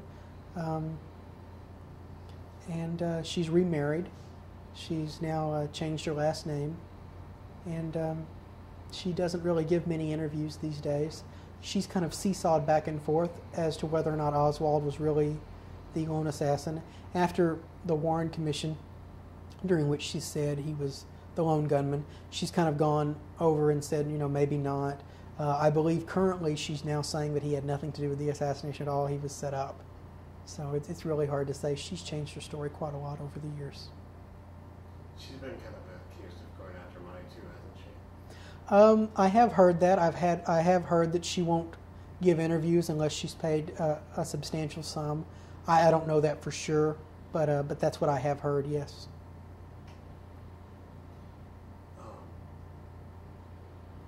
Can you talk a little bit about the Warren Commission and then the House, how these things came about? Immediately after the assassination, in 1963, President Johnson assigned Chief Justice of the Supreme Court, Earl Warren, to lead a commission to investigate the assassination of John F. Kennedy. The commission was a bipartisan effort. It included senators and congressmen, including future President Gerald Ford. He was on the commission. And they used the FBI's investigation kind of as a springboard for their own work, and they conducted an investigation into the assassination. And a little under a year later, they submitted 26 volumes of evidence and testimony and a 1-volume summary in which they stated that based on all of their investigations, their findings, they found that Lee Harvey Oswald killed President Kennedy and Officer Tippit alone. He was not part of any conspiracy, and there was also no connection between Oswald and Jack Ruby. The Warren Commission came under almost immediate criticism. It was accepted at first, but very soon after, within just a couple of years, there were books being published that criticized parts of the Warren Commission. They accused them of trying to cover up facts. The Warren Commission investigation does have some problems with it, certainly. It was done very quickly. It was done as an immediate response to the assassination. There's a lot of very good testimony there. I mean, if we didn't have the Warren Commission testimony, we wouldn't have, some eyewitness accounts of people that have passed away, and what we have in the Warren Commission is all we have. There's a wealth of information there. People who are quick to criticize the commission don't necessarily know how much is really there. There are some problems with it, and it's been overly criticized for 40 years now. As a result of all the criticism that had come out about the Warren Commission, in the 1970s, the House Select Committee on Assassinations was formed to further investigate the assassination, to reopen the investigation into John F. Kennedy, and also investigate the assassination of Martin Luther King. Their findings were relatively along the same lines of the Warren Commission, based partly upon the newly studied acoustical evidence. They did finally conclude that there was evidence of a conspiracy, that there were 4 shots fired, and that one was fired, I believe, from the grassy knoll area. Those findings, the acoustical evidence especially, has come under intense scrutiny, and it's been criticized a lot in the years since then. But the House Select Committee in their final report did find some evidence of a conspiracy. They did not name any conspirators other than Oswald.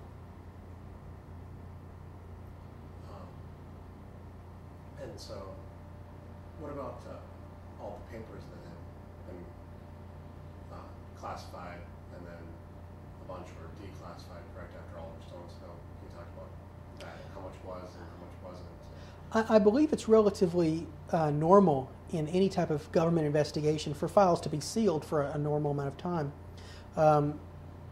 Several of the Kennedy files, I believe, had a 75-year limit or so put on them. The public outcry after Oliver Stone's JFK was intense, and remarkably, as a result of that, the Assassinations Records Review Board was established. And they worked from about 1994 to 1998. They had about 4 years there that they worked, and they went through and released thousands of documents, millions of pages worth of material, to the point now there are only a few Warren Commission documents that are still sealed. Very few, just a couple actually. The House Select Committee, there's still some of that material. It's still sealed. It will eventually be released, I believe. But yeah, the vast majority of the material has been released. Not quite all of it, but the vast majority. And can you tell me kind of a general history of what you know of Oliver Stone's involvement with the museum and the county, and how that all came about? Oliver Stone first approached the Dallas County Historical Foundation, the nonprofit organization that runs the museum here, about his movie. And that he wanted to shoot on the sixth floor. His original intention, I believe, was to deinstall the entire sixth floor exhibit, do his shooting up there, and then reinstall it. That was not going to happen. There was some very vocal opposition among the county commissioners and among the folks on the board to his presence at all, I believe. But Oliver Stone, just like anybody else, has a right to, do a story, do a movie about the assassination, and so eventually he was allowed to use the seventh floor, which was still at that time storage space, and he did a remarkable job transforming that into the sixth floor of the Depository, to the point where, unless you really know, it looks just like the sixth floor. He really made it look exactly the way the sixth floor appeared in 1963. So he used the seventh floor of this building. And of course he did all his exterior filming out in the plaza, and he really needed no permission for that. I mean, the streets were cordoned off for his filming there, but it's a public park. He could do really whatever he wanted. I, of course, was not here when that was occurring, but from what I've heard from the people that were there, I've talked to many people that were here, and even folks that were critical of his final film are quick to talk about how meticulous he was in recreating the assassination. He was a stickler for detail, and his recreation of the events in Dealey Plaza are by far, I think, the most accurate recreation of the assassination that's ever been done. People said eyewitnesses that were there that day that came for the shooting said it was as if it was happening again. It was that real. He had the cars, he had the people, he trimmed the trees to their original 1963 appearance. He put more details in there than anybody would ever even know were in there. But his attention to detail in the plaza was absolutely remarkable. And even if you don't agree with his conspiracy theory and his Jim Garrison angle and his final film, I think you have to give Oliver Stone some credit for his recreation in the plaza here, because it was fantastic. And you've seen some less accurate recreations. There have been many film crews here over the years. In fact, shortly after Oliver Stone's crew was here, it wasn't more than a year later that the film crew for the motion picture Ruby was here as a film about Jack Ruby. And from what I've heard, that was a much less accurate production in the plaza. They didn't put people in the right places and things like that, from what I've heard. Just recently, a month or so ago, there was a crew here from Scotland doing a recreation of the assassination, and their reenactment was not quite right. The color of the car was different. It was not actually a limousine. It was it was a standard car. The Connollys were missing. The Connollys were not in the car, and there was only one follow-up car and one motorcycle.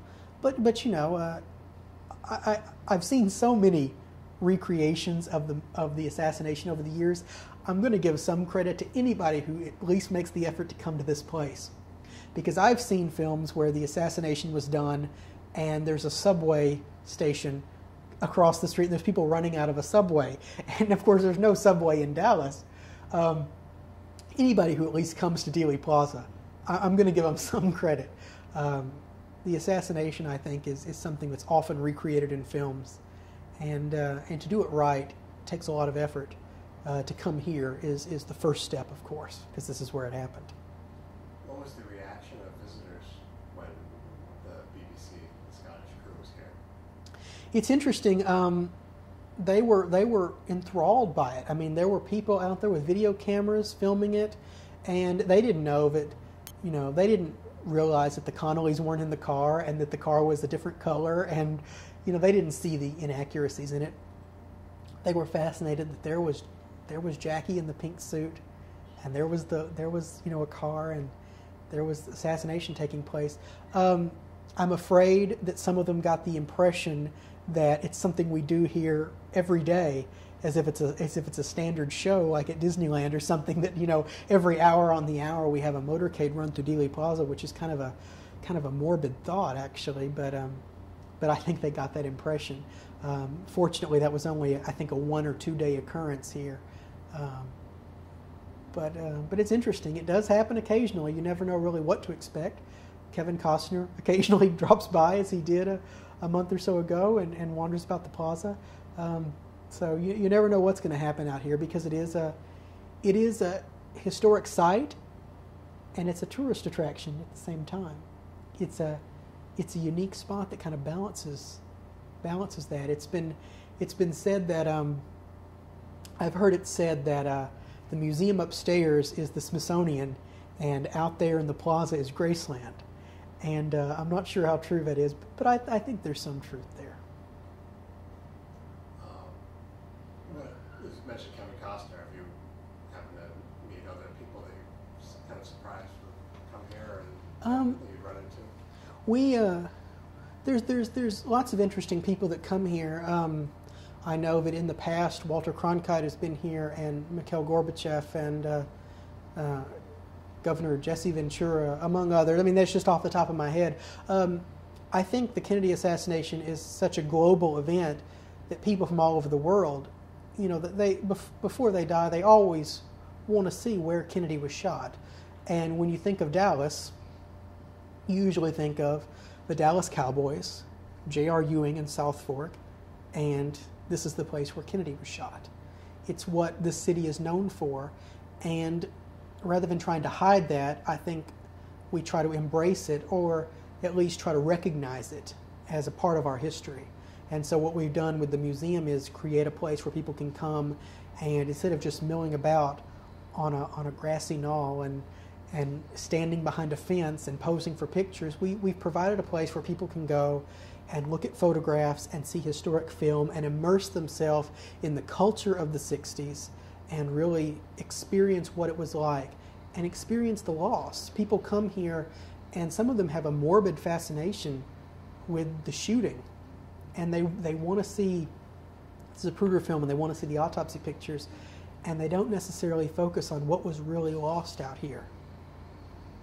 But when they go upstairs and they see the films and they see the speeches and they see the man smiling, living, breathing, and then they go to that window and see what happened, they have this reaction. If they were alive, it triggers this cathartic release. If they weren't alive, I think it opens their eyes to something they maybe weren't aware of before. It doesn't become, it transforms the assassination from something more than this cool action adventure film it makes it something real. It makes it something truly historic. And it makes it a moving, emotional, very human experience. And I'm glad to be a part of that.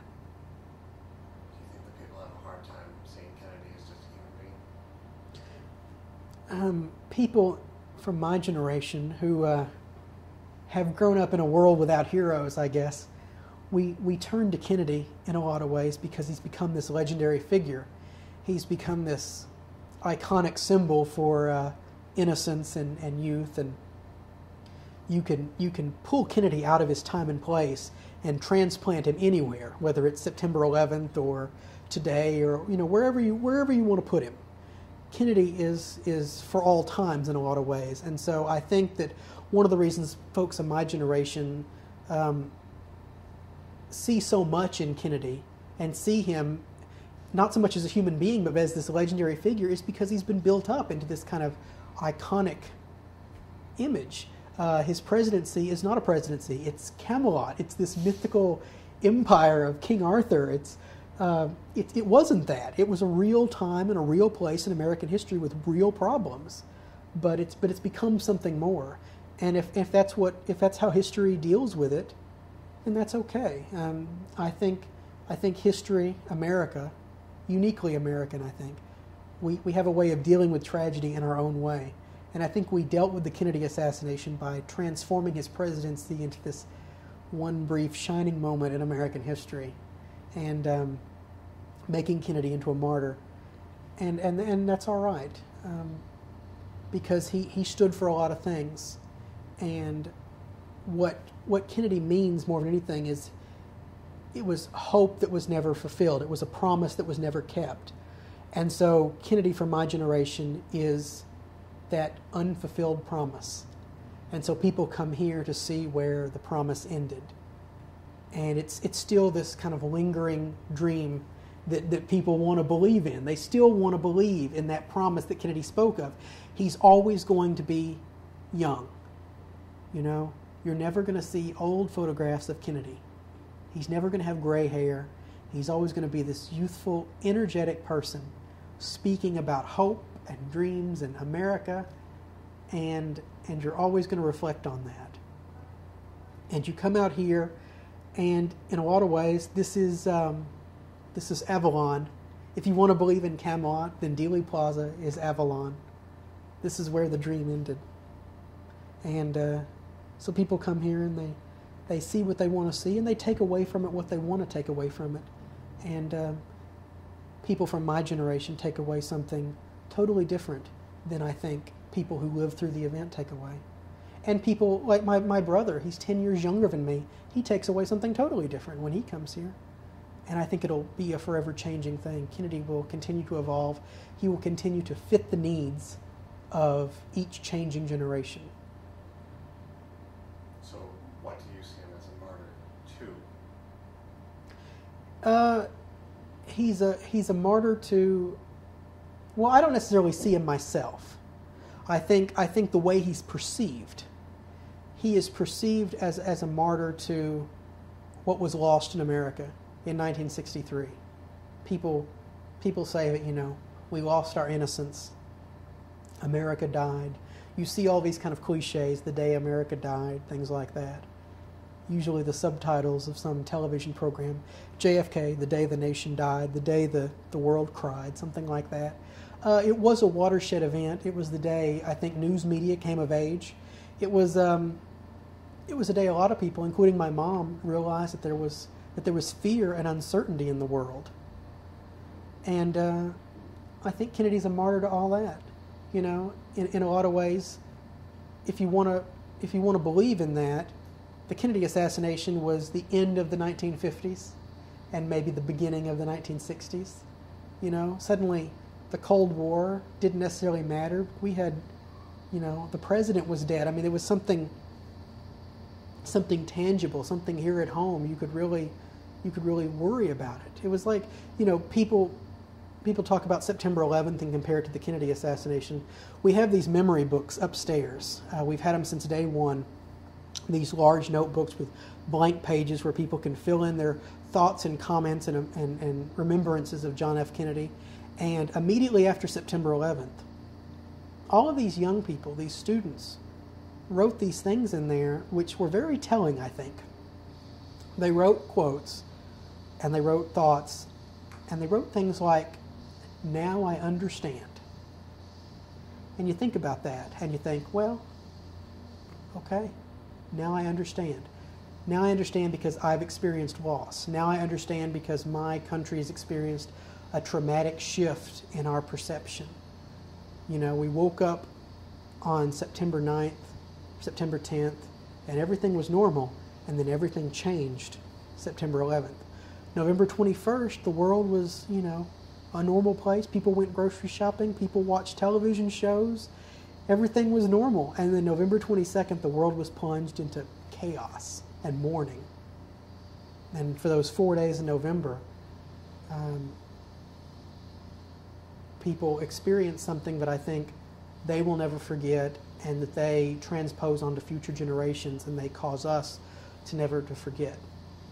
Because folks that remember the assassination, they have this need, this desire, I think, to share their experience. It's part of the human, it's part of the overall human experience to share what they remember.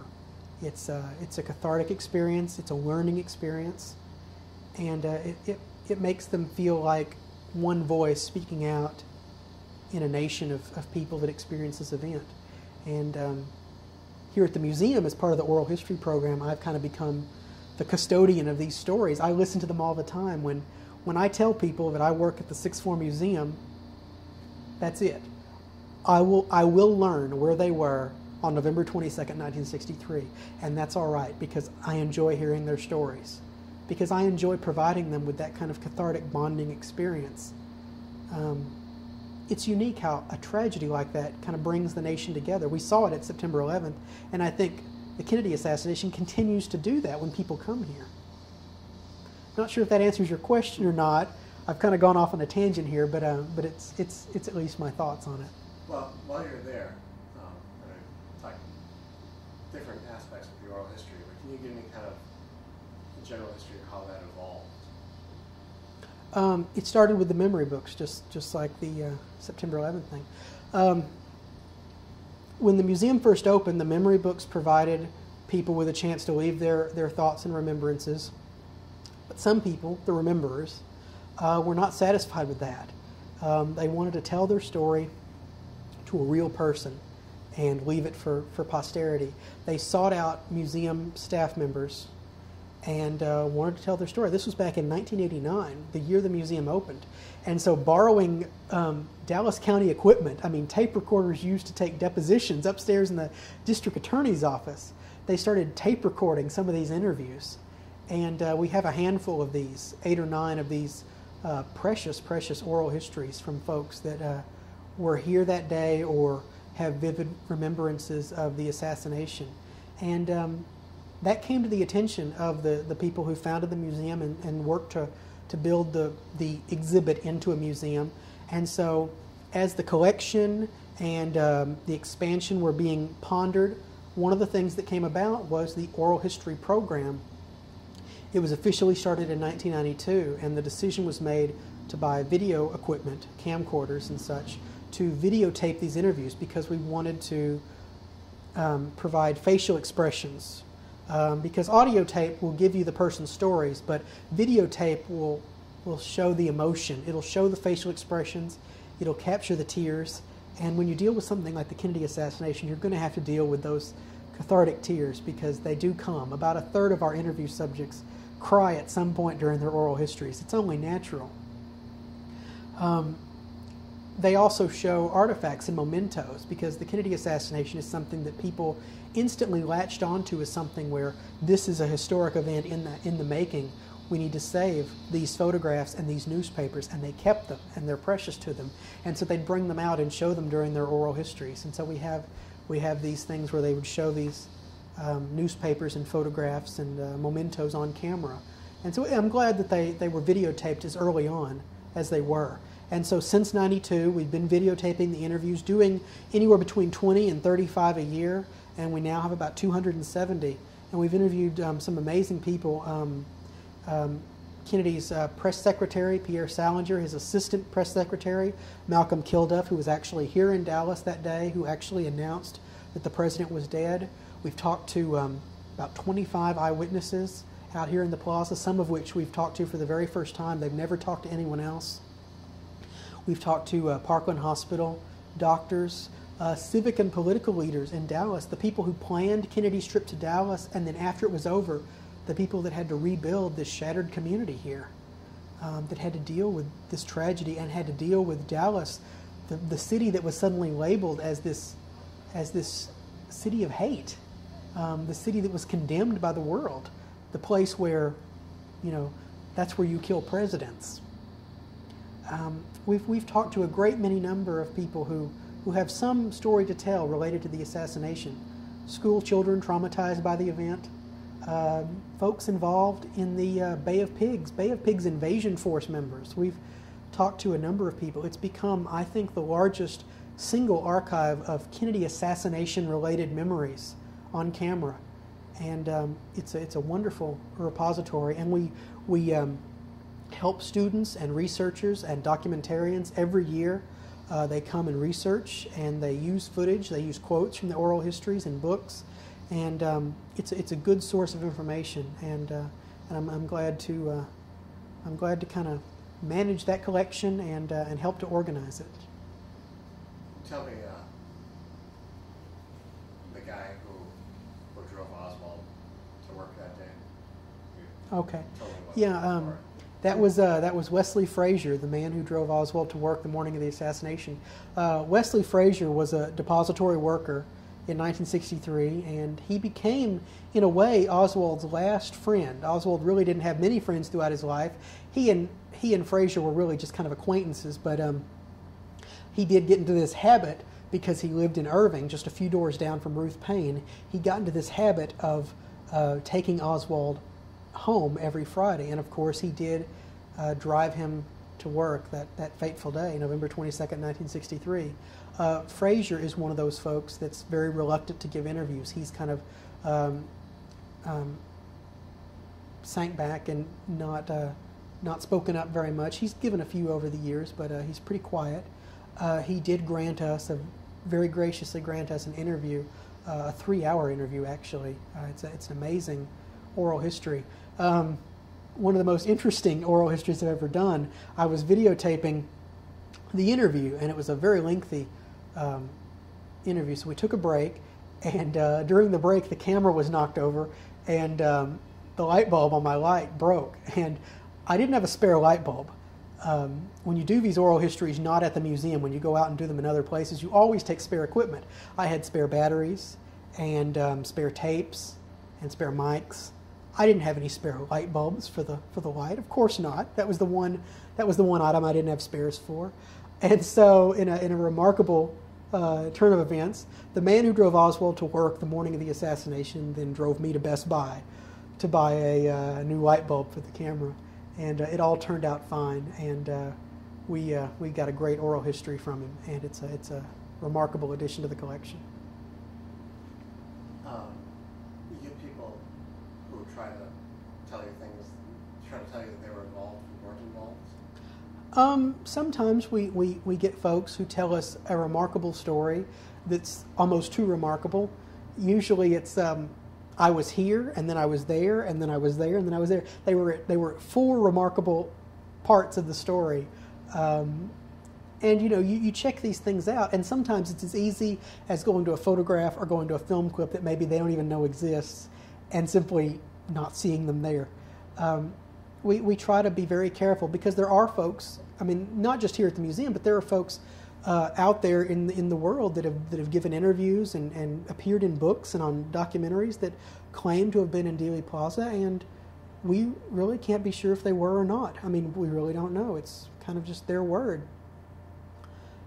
Folks that have never come forward, someone can come forward 25 or 35 years later and say, I was that man right there, standing there in the hat. And if no one else ever claims to be that person, well, I guess that person's it. It's just one of those things you have to deal with. It's just one of those things. We've done some interesting oral histories with folks.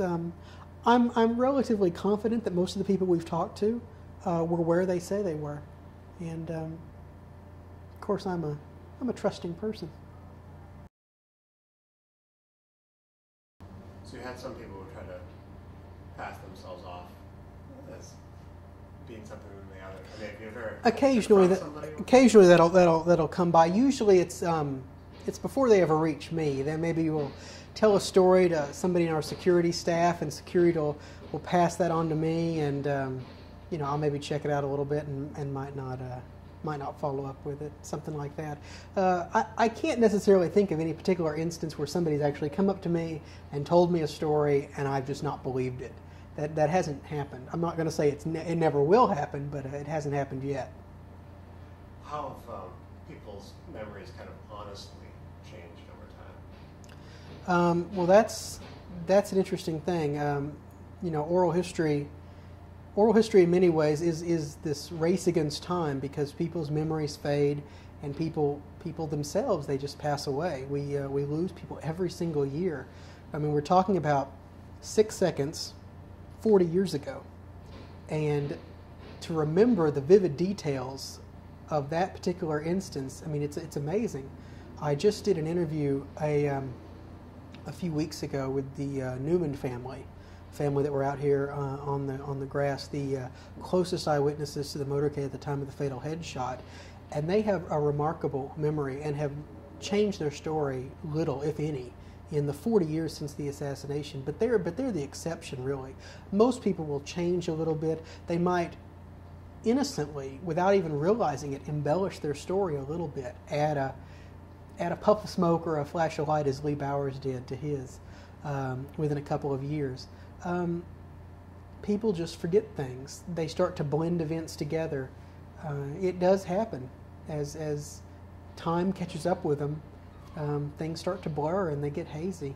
And so it's a matter of time. It really is.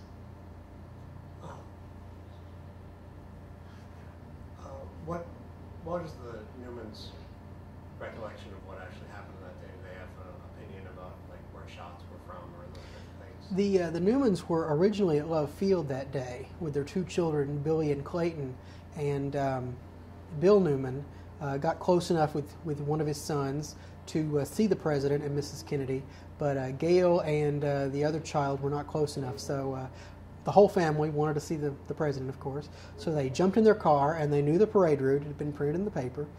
So they drove down towards the end of the motorcade route where they assumed the crowds would thin out, and they were right.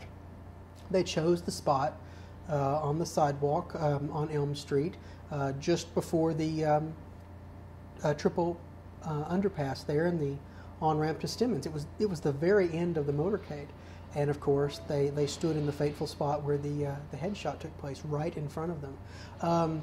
They recall a visual impact. They, of course, remember seeing the side of the president's head explode. Newman immediately thereafter was taken to WFA Channel 8, the studios just a few blocks over, and put on the air. Both of them were put on the air within about 30 minutes of the assassination. And Bill Newman originally said that he felt like the shots had come in the general direction behind him. He originally says the garden up behind him, which most researchers assume is the grassy knoll. When I talked to him just recently, he said that it was more of a visual impact. The shots definitely came from the direction behind him, but he cannot specify whether it was the direction of the grassy knoll behind him or if it was the depository, because that was also in the general direction of behind him. So he's not real helpful as far as where the specific shots came from. He was focused on the president's car, and he saw a visual impact of the shot. And of course, immediately thereafter, he said, "That's it, hit the ground," and they fell on top of their children to protect them. And there's been many famous photographs of them taken laying on the grass. They kind of became these symbols of the assassination. There's certain pictures that have kind of become these iconic symbols of that weekend. The Newmans laying on the grass covering their children, the image of Lyndon Johnson being sworn in aboard Air Force One, images like that. The image of John saluting as his father's casket wheeled by on his birthday, no less. Images like that are seared into the national consciousness, and I think that's one of the reasons why the assassination story has endured, because we have these visual images, these people. Another one is the image of Oswald being shot, that look of agony on his face, and Jim Lavelle, the policeman in the white suit, standing next to him with this look of horror on his face. That look of horror symbolizing the feelings of an entire nation as Jack Ruby lunged out and shot him. Images like that, these frozen snapshots in time, they really evoke images even today for me, and I wasn't even born at the time of the assassination. Can you tell me the story of Zapruder selling his film? First trying to get it processed. Right. The story of Abraham Zapruder is a unique and fascinating one. Abraham Zapruder, of course, filmed the entire assassination from start to finish. It's the color home movie that we've all become very familiar with, and it's one of the most famous amateur home movies in history.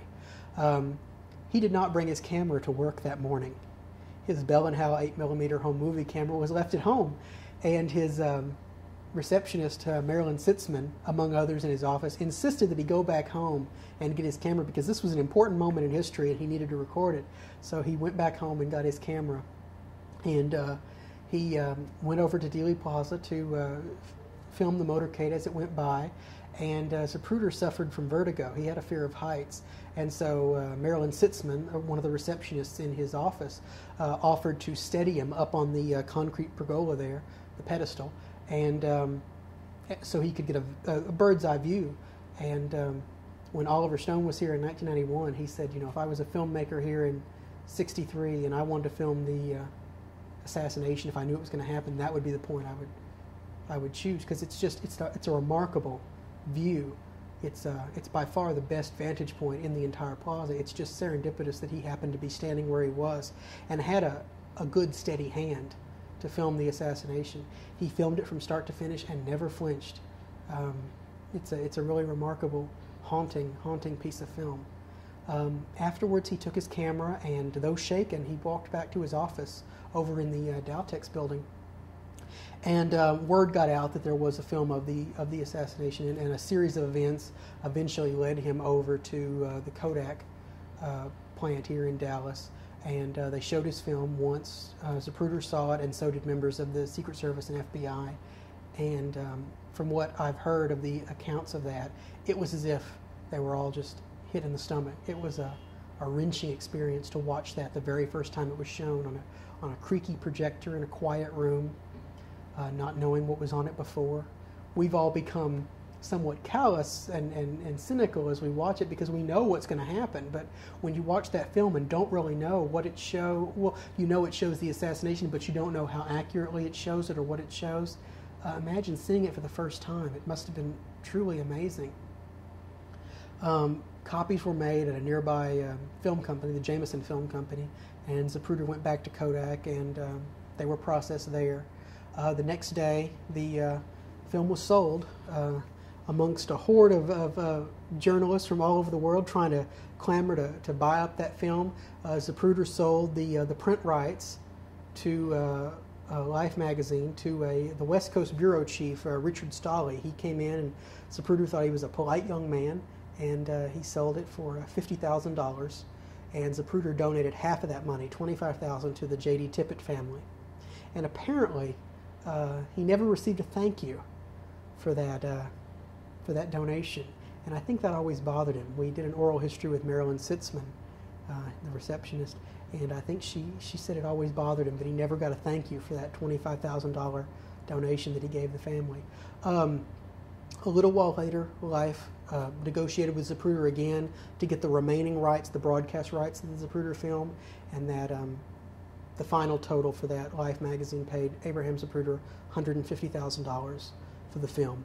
The film later went back to the Zapruder family, the right to it, and they later donated that to the Sixth Floor Museum, which is where it is now. We own the rights to the Zapruder film, and we try to take good care of it because it is a very important film.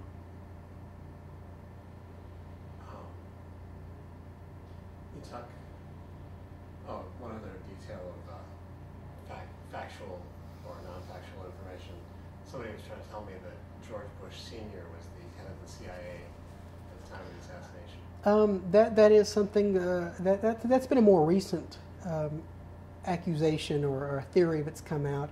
I don't really know much about that. I do know that George Bush was not actually supposed to have any affiliation. He testified that he had no affiliation with the Central Intelligence Agency until, I believe, the mid-1970s. So, of course, according to him, he had no connection in the 1960s.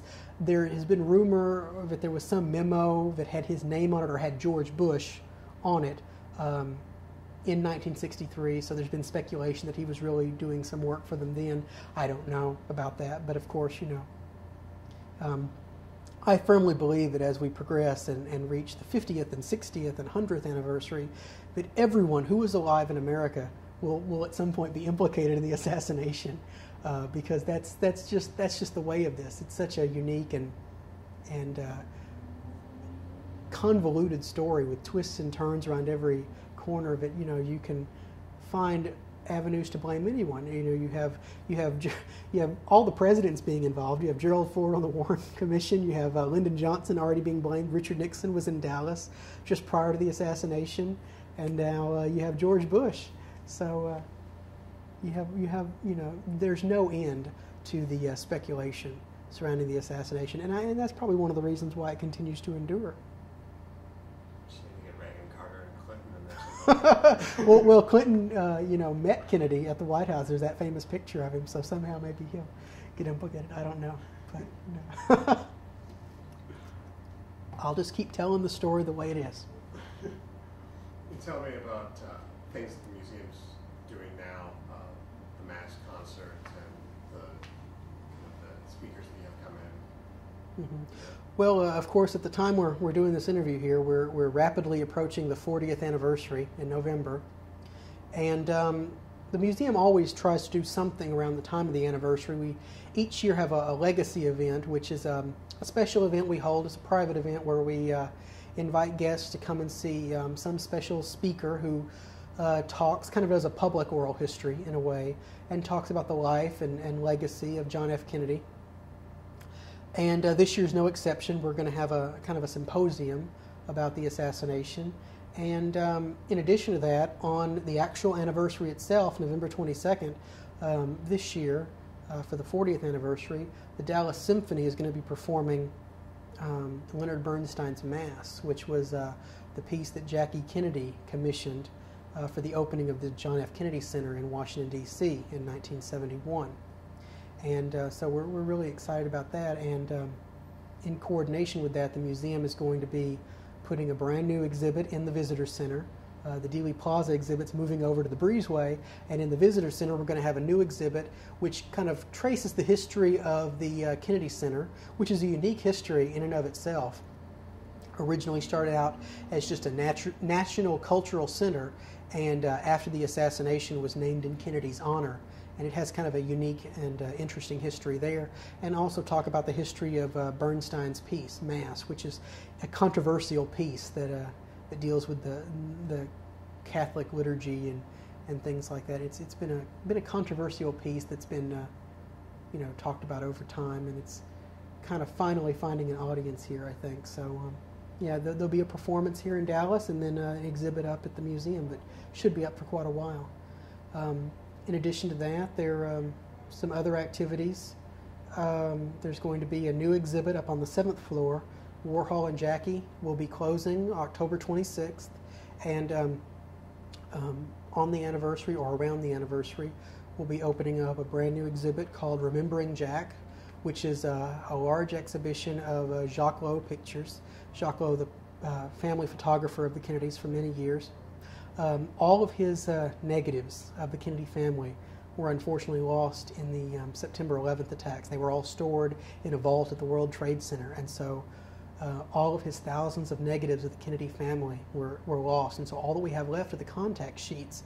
And so a publication called Remembering Jack is coming out, being published, that puts a lot of these pictures, a lot of the contact sheets in there, and this exhibit is kind of being done in coordination with that, and so that's going to be on the 7th floor. Who owns those pictures now? It's the estate of Jacques Lowe.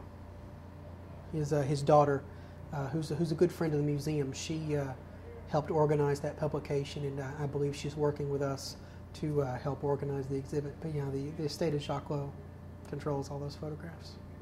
Is the museum also involved with the Texas Theater? They're remodeling that? Yeah, the Texas Theater is being remodeled, and I think they're moving for it to become a real working theater again. I believe that they've approached the museum about possibly putting in some type of small exhibit or panel in the lobby that just talks about its own role, its own unique role in the events of the 22nd, where Oswald was captured, because they recognize, of course, its historical place in the story. And so I'm not sure what will come of that, but I know that there's been some talk about that, yeah.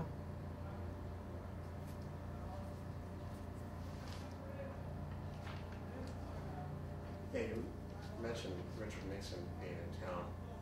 You had an oral history with that, right? We talked to the celebrity greeter. I think his name is Walter Hagen. He was the celebrity greeter for American Airlines, and I think he met Richard Nixon at the airport when he flew out. He left, I believe, the morning of the 22nd, just a few hours before Kennedy arrived. He was here in town representing his law firm at a Pepsi Cola convention, if I'm not mistaken. So, yeah. You mean like just that he wasn't actually here on a legal matter, or more of a sales pitch? It was well his law firm, I think, represented Pepsi at the time, and so he was here representing them at a Pepsi convention. So getting back to you personally, do you plan on staying with the museum for indefinitely? Or? I think so. It's a part of my life. You know, the assassination has always been a part of me. It's a part of my history. It's a part of the town I grew up in, and it's never been something I've shied away from. I've always been very open about my study of the assassination, and I found I think the greatest outlet for it here. I think I can do the most good here, and I love what I do with the oral histories, getting to meet people. I meet people that I've read about all my life, and suddenly they're sitting right in front of me, becoming my storytellers. There's not a better job in the world.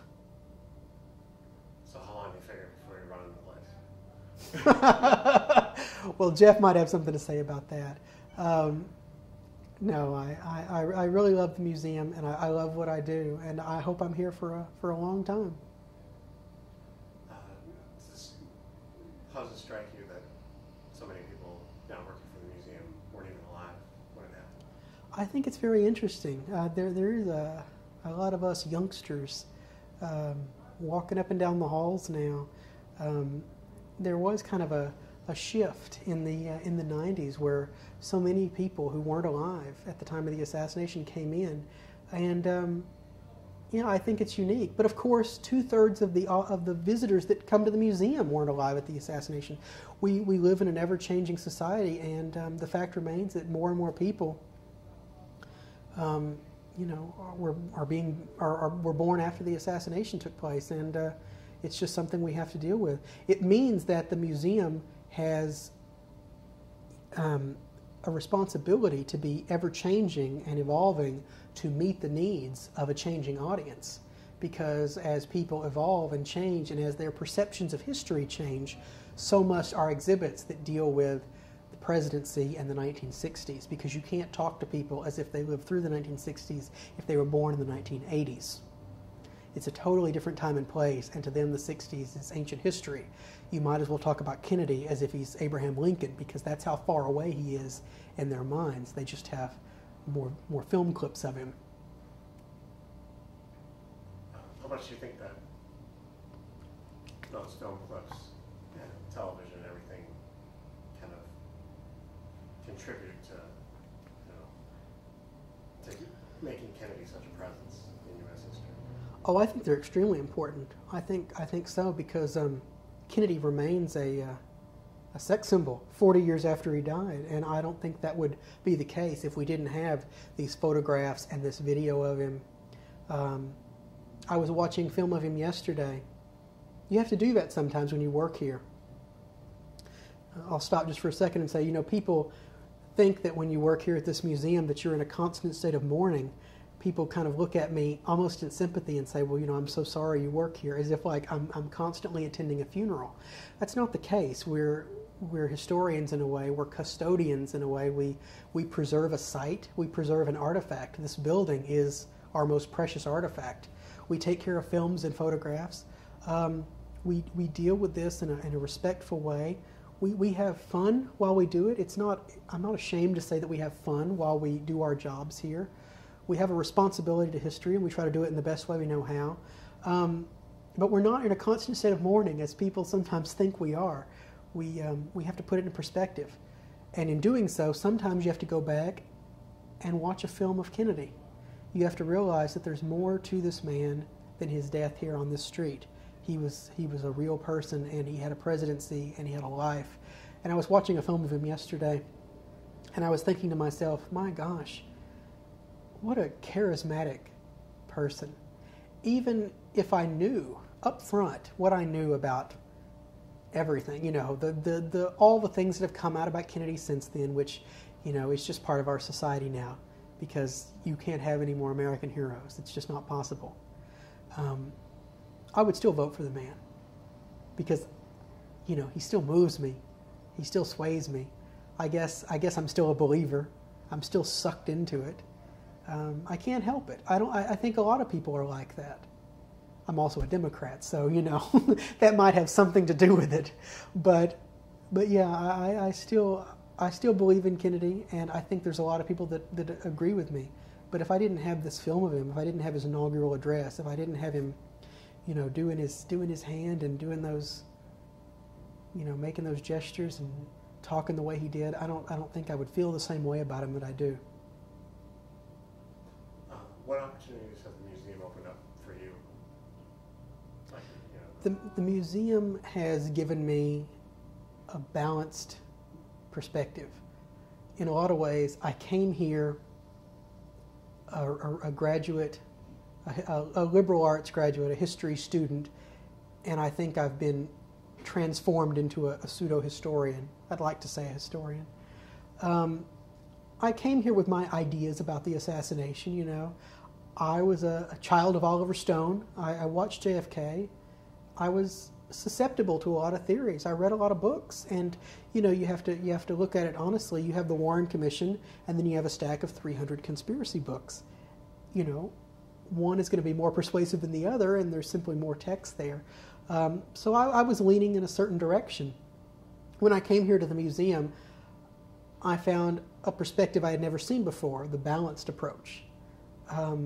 The museum taught me very quickly that you have to look at things through a historian's eyepiece, that there's more than one side, there's more than two sides to any story. I think I've found a lot of truths here that I wouldn't have found otherwise. It's also enabled me to meet a lot of people that were actually involved in the story and ask them questions and preserve their story for posterity, and I think that's a very important thing. I've called up a lot of people and tried to get appointments for oral histories, and some of them have cussed at me and hung up on me, and that's okay. But I've talked to a great many people that I have become friends with in the years that I've been here, and I'm proud of that fact. I'm proud that I represent the museum in a way, and in doing so represent the community. And I also learned about oral history. When I came here, I knew nothing about oral history as a type of history, and now I'm a member of the Oral History Association. I speak publicly on oral history. I do these things, and I learned it all because of my experiences here at the museum. I'm a self-taught historian, the same way Oswald was a self-taught Marxist. Tell me more about you personally, your other interests, like writing. Well, when I was at SMU, I was a history double major with English and creative writing, and so I did a lot of fiction writing, and I don't do it so much anymore. Occasionally, if I get a really good idea, I'll put it down on a napkin or something. But I've written some stories in my time. I have some other hobbies as well. I think all good historians rather than focusing on history as a whole, they'll pick out 2 or 3 events that really truly interest them, and they'll focus on that. But then they always have to have some type of wacky, crazy historical hobby as well. They have to have some, unique fascination that's utterly ridiculous, like the history of bottle caps or something. For me, it's the history of wax museums. I'm fascinated by that particular piece of Americana. It's not really Americana. I mean, it started over in Great Britain, so I'm being very ethnocentric by saying it's all American. But yeah, I'm fascinated by wax museums. I'm also very interested in the sinking of the RMS Titanic, another tragedy on a totally different scale than the Kennedy assassination. But there's lots of little individual points in history that fascinate me. Ironically enough, when I graduated from SMU, my honors thesis was about the Civil War. It was not about the Kennedy assassination. I wrote a 75-page paper on the Civil War, and my professor figured I was going to pursue that as a historian. And instead, I came here to Dallas and focused on an event about 100 years, past that or in the future. But yeah. You were telling me that Kennedy is more produced in wax. Yes, in my reading on wax museums, I have found, ironically enough, that John and Jackie Kennedy are usually more created in wax than any other celebrities in history. And I think that has to do with the fact that in the 1960s, the wax museum industry was kind of having its boom. Prior to the assassination, there'd be, the figures of Jack and Jackie in these museums. And of course, after the assassination, the various memorable events often lent themselves to interpretations in these little wax vignettes. You'd have, a little wax John saluting and Jackie draped in black, or you'd have, Jackie in the pink suit and Kennedy at the airport, or you'd have Oswald with the gun, or you'd have Ruby shooting Oswald. There's a variety of little scenes I've seen over the years that were created in the 60s. The Kennedys and the Kennedy assassination were often produced in wax museums, and I think that was just because there were hundreds of them in the 1960s. Today, I mean, there's very, very few.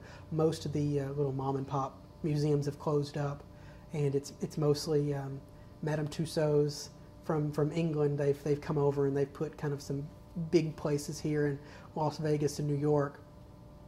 And there's another corporation that does it, but it's corporate run wax museums. All the lovely cheesy mom and pop museums with the really sad figures, they're all lost to the ages now, which is a shame because that's the ones I really like. I really like the ones that look nothing like who they're supposed to be.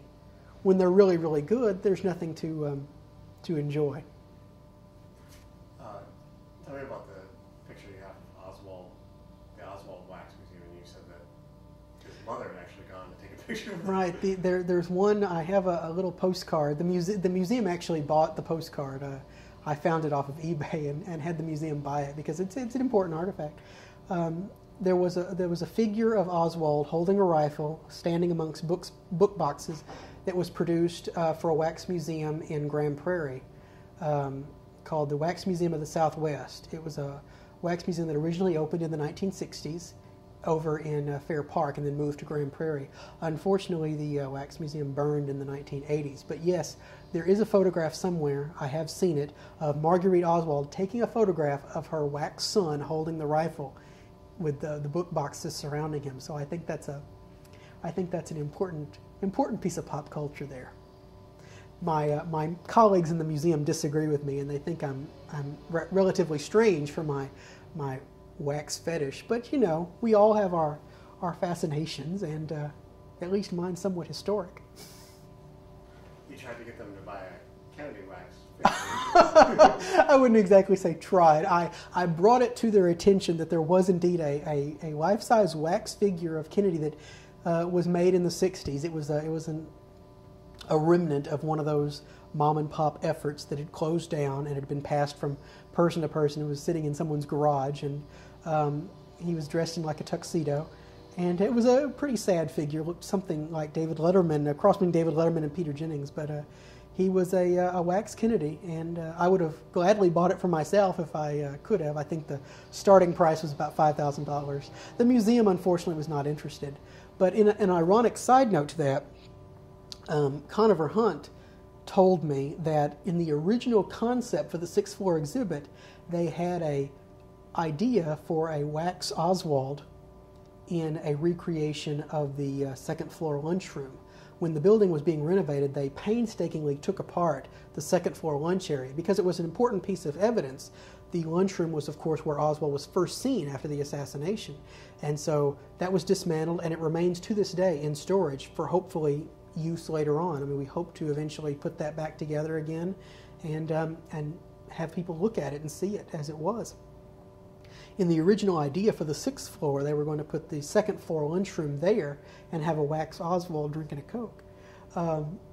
They took around their little model of the sixth floor exhibit to various people to try to raise money, and they had a very tiny little wax Oswald, and in the hot Texas sun, that wax Oswald melted into a big puddle of wax, and they took it as kind of a sign from God that there should not be wax figures on the sixth floor, and I feel like that will remain forever the credo here. So, which is okay. I shouldn't mix work and pleasure anyway. So, I'll keep my wax fetish just to confined to the pictures posted in my office. Before, when I was asking about how people's stories kind of change over time, do you have any kind of example that you could give me of how somebody's oral history kind of just doesn't quite seem to be? I have a story that I tell whenever I speak publicly on oral history.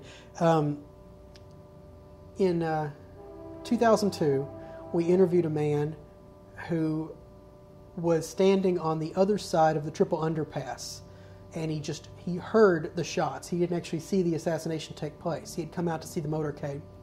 And as the presidential limousine emerged from the triple underpass and passed him as they were getting onto Stemmons Freeway, he said that the motorcade was completely empty. Kennedy, Jackie, the Connollys, they had vanished. And he slammed his hand down on the table and said, "That's my story, and I'm sticking to it." He was emphatic about that the limousine was empty. He thought something had happened, something strange and sinister had occurred underneath the triple underpass. And that was his story, and there was no arguing.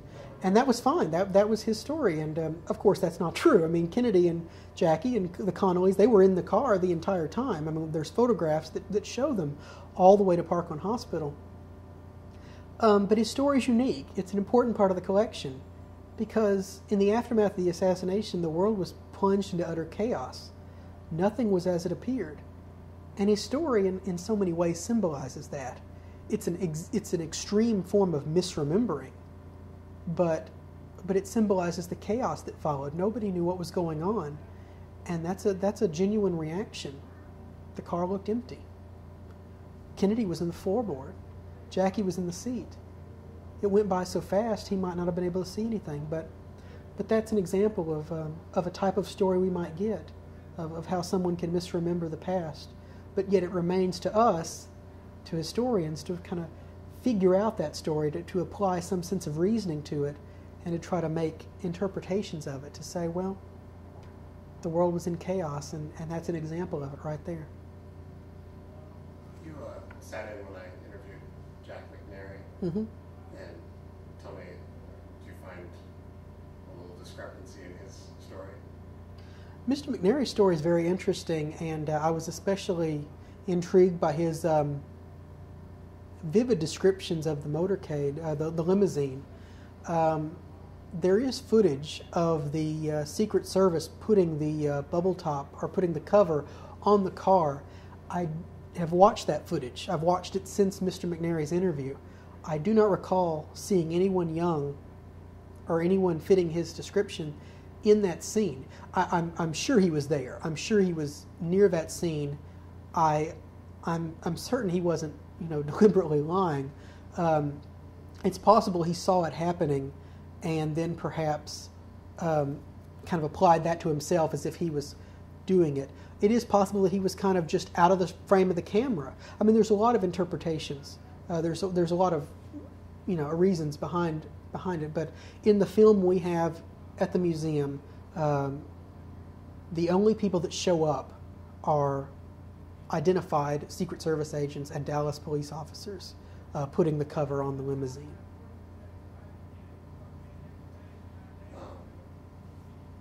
I know you can't give your personal take on the assassination, but do you find that most people believe in a conspiracy? And do you find most people believe in a conspiracy? In the polls that are held every year, it's always over 50% of the country still believe in a conspiracy. I've seen numbers up into the 70s, that 70% believe there was a probability of a conspiracy. The people I come into contact with through the oral history program, on the whole, usually are satisfied that Oswald committed the assassination by himself. These are usually journalists, members of the media, Dallas law enforcement. They're satisfied. They're satisfied that the answer lies with Oswald. So locally, in my own personal experience, I'd say most people are satisfied that Oswald was the lone shooter. But from what I know, on the whole, with the entire country, putting that into perspective, most people still believe there was a conspiracy here in Dallas. And can you tell me any of the wackiest conspiracies that you've heard? Not so much the position of shooters, right, but who will be behind it. Well, there's always been the theory that Lyndon Johnson was behind the assassination, or Richard Nixon. There's Cuba and Russia and Jack Ruby and the Mafia and the CIA and the FBI and the Secret Service. There was a book that came out a few years ago, I say a few years ago, about 10 years ago, that said that the headshot was actually fired by accident by one of the Secret Service agents in the follow-up car. His automatic submachine gun misfired and the bullet went through Kennedy's head. I don't believe that. I think that's relatively impossible.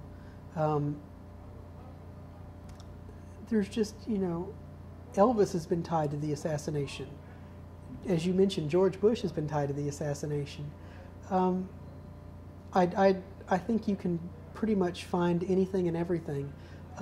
When you start studying something, slowly it starts to go off into 2 directions, and that goes off into 3 directions, and 6 and 12 and 14 and 18, and pretty much you have, a million different, the Kennedy assassination is the ultimate choose-your-own-adventure.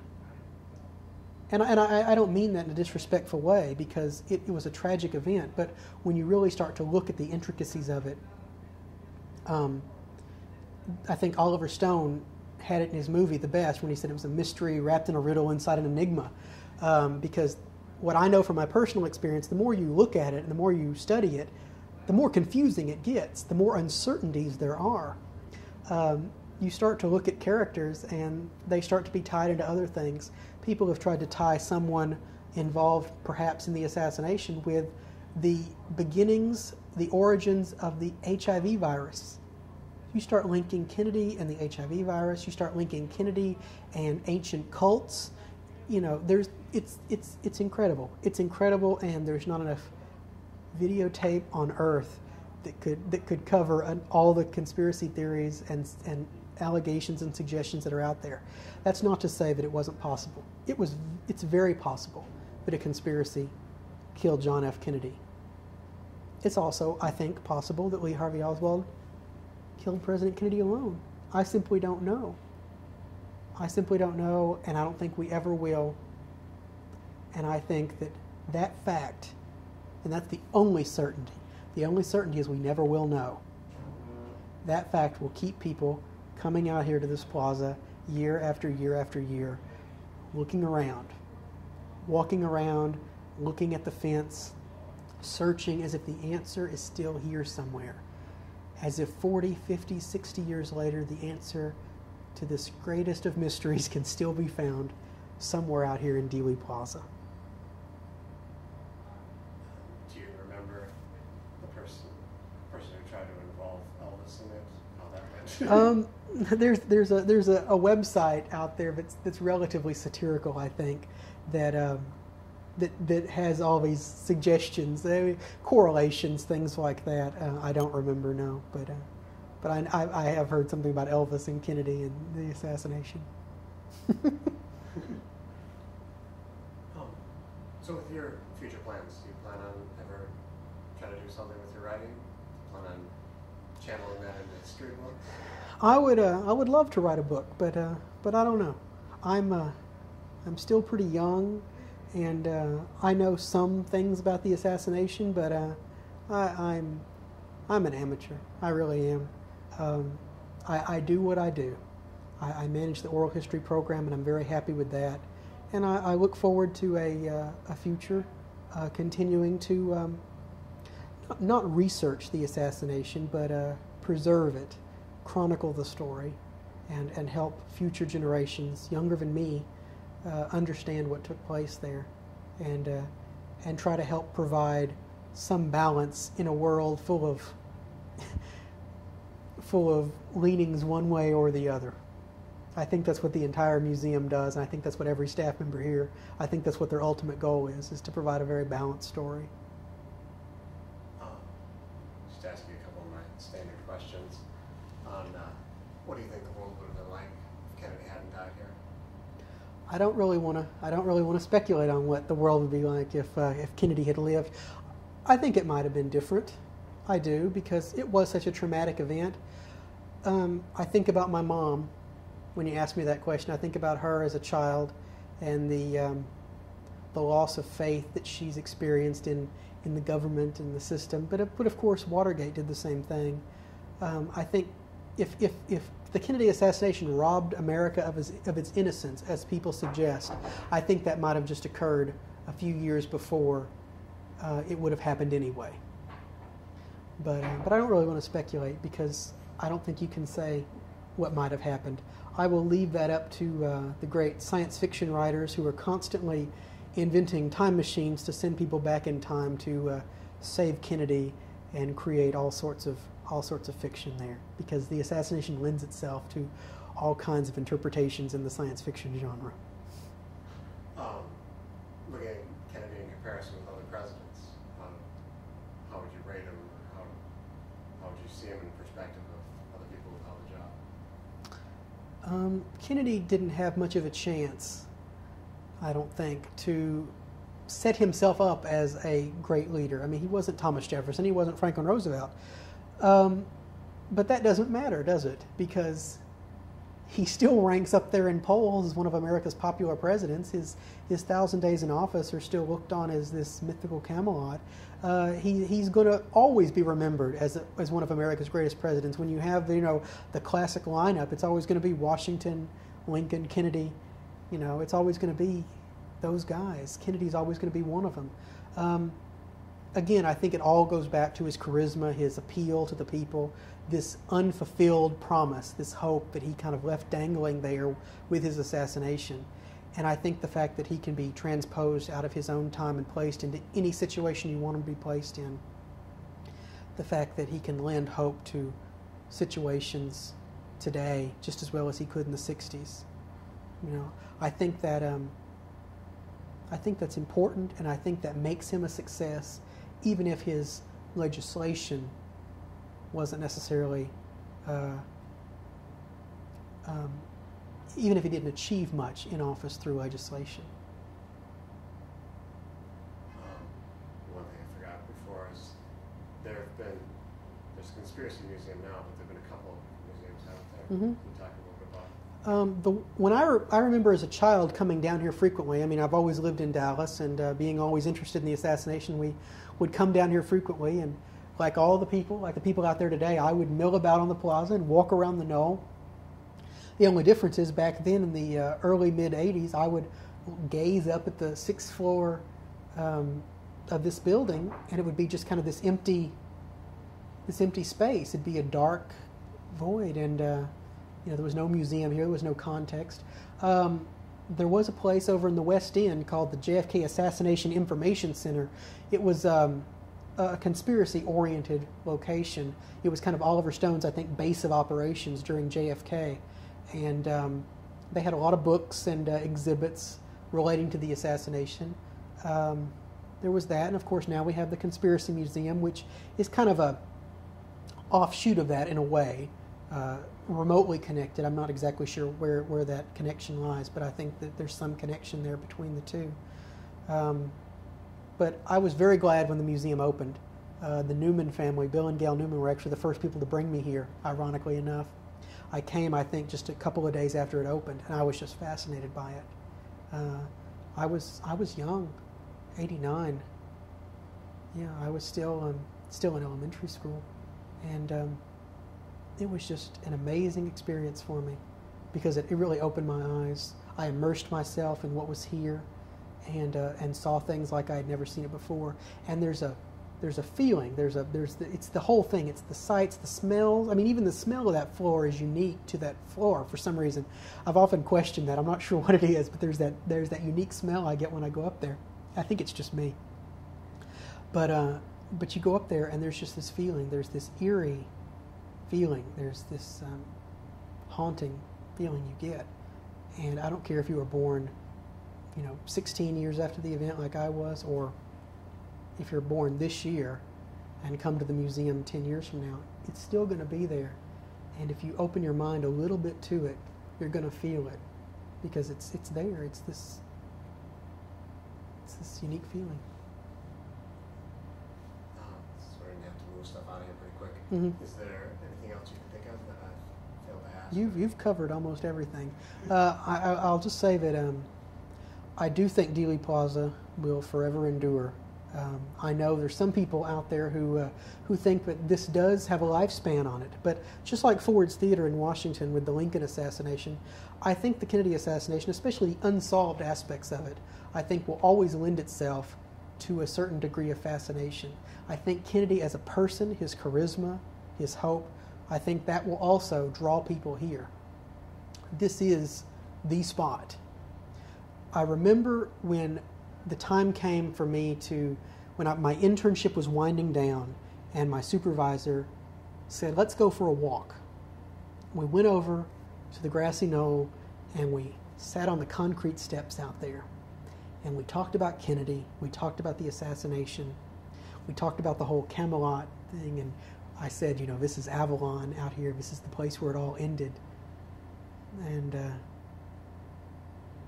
I just knew Dealey Plaza would always be here, and I knew that I would be a part of this story. I didn't realize it at that point, but that was kind of my job interview.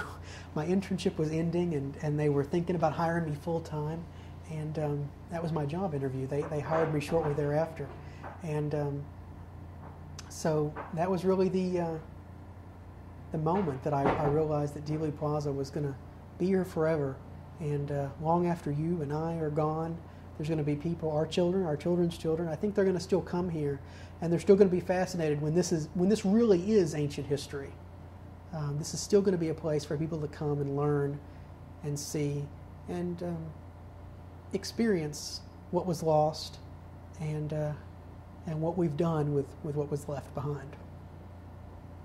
One last thing I know you're passionate about, getting the record straight on. Are you a government museum? We are not a federally funded institution. We are a nonprofit organization.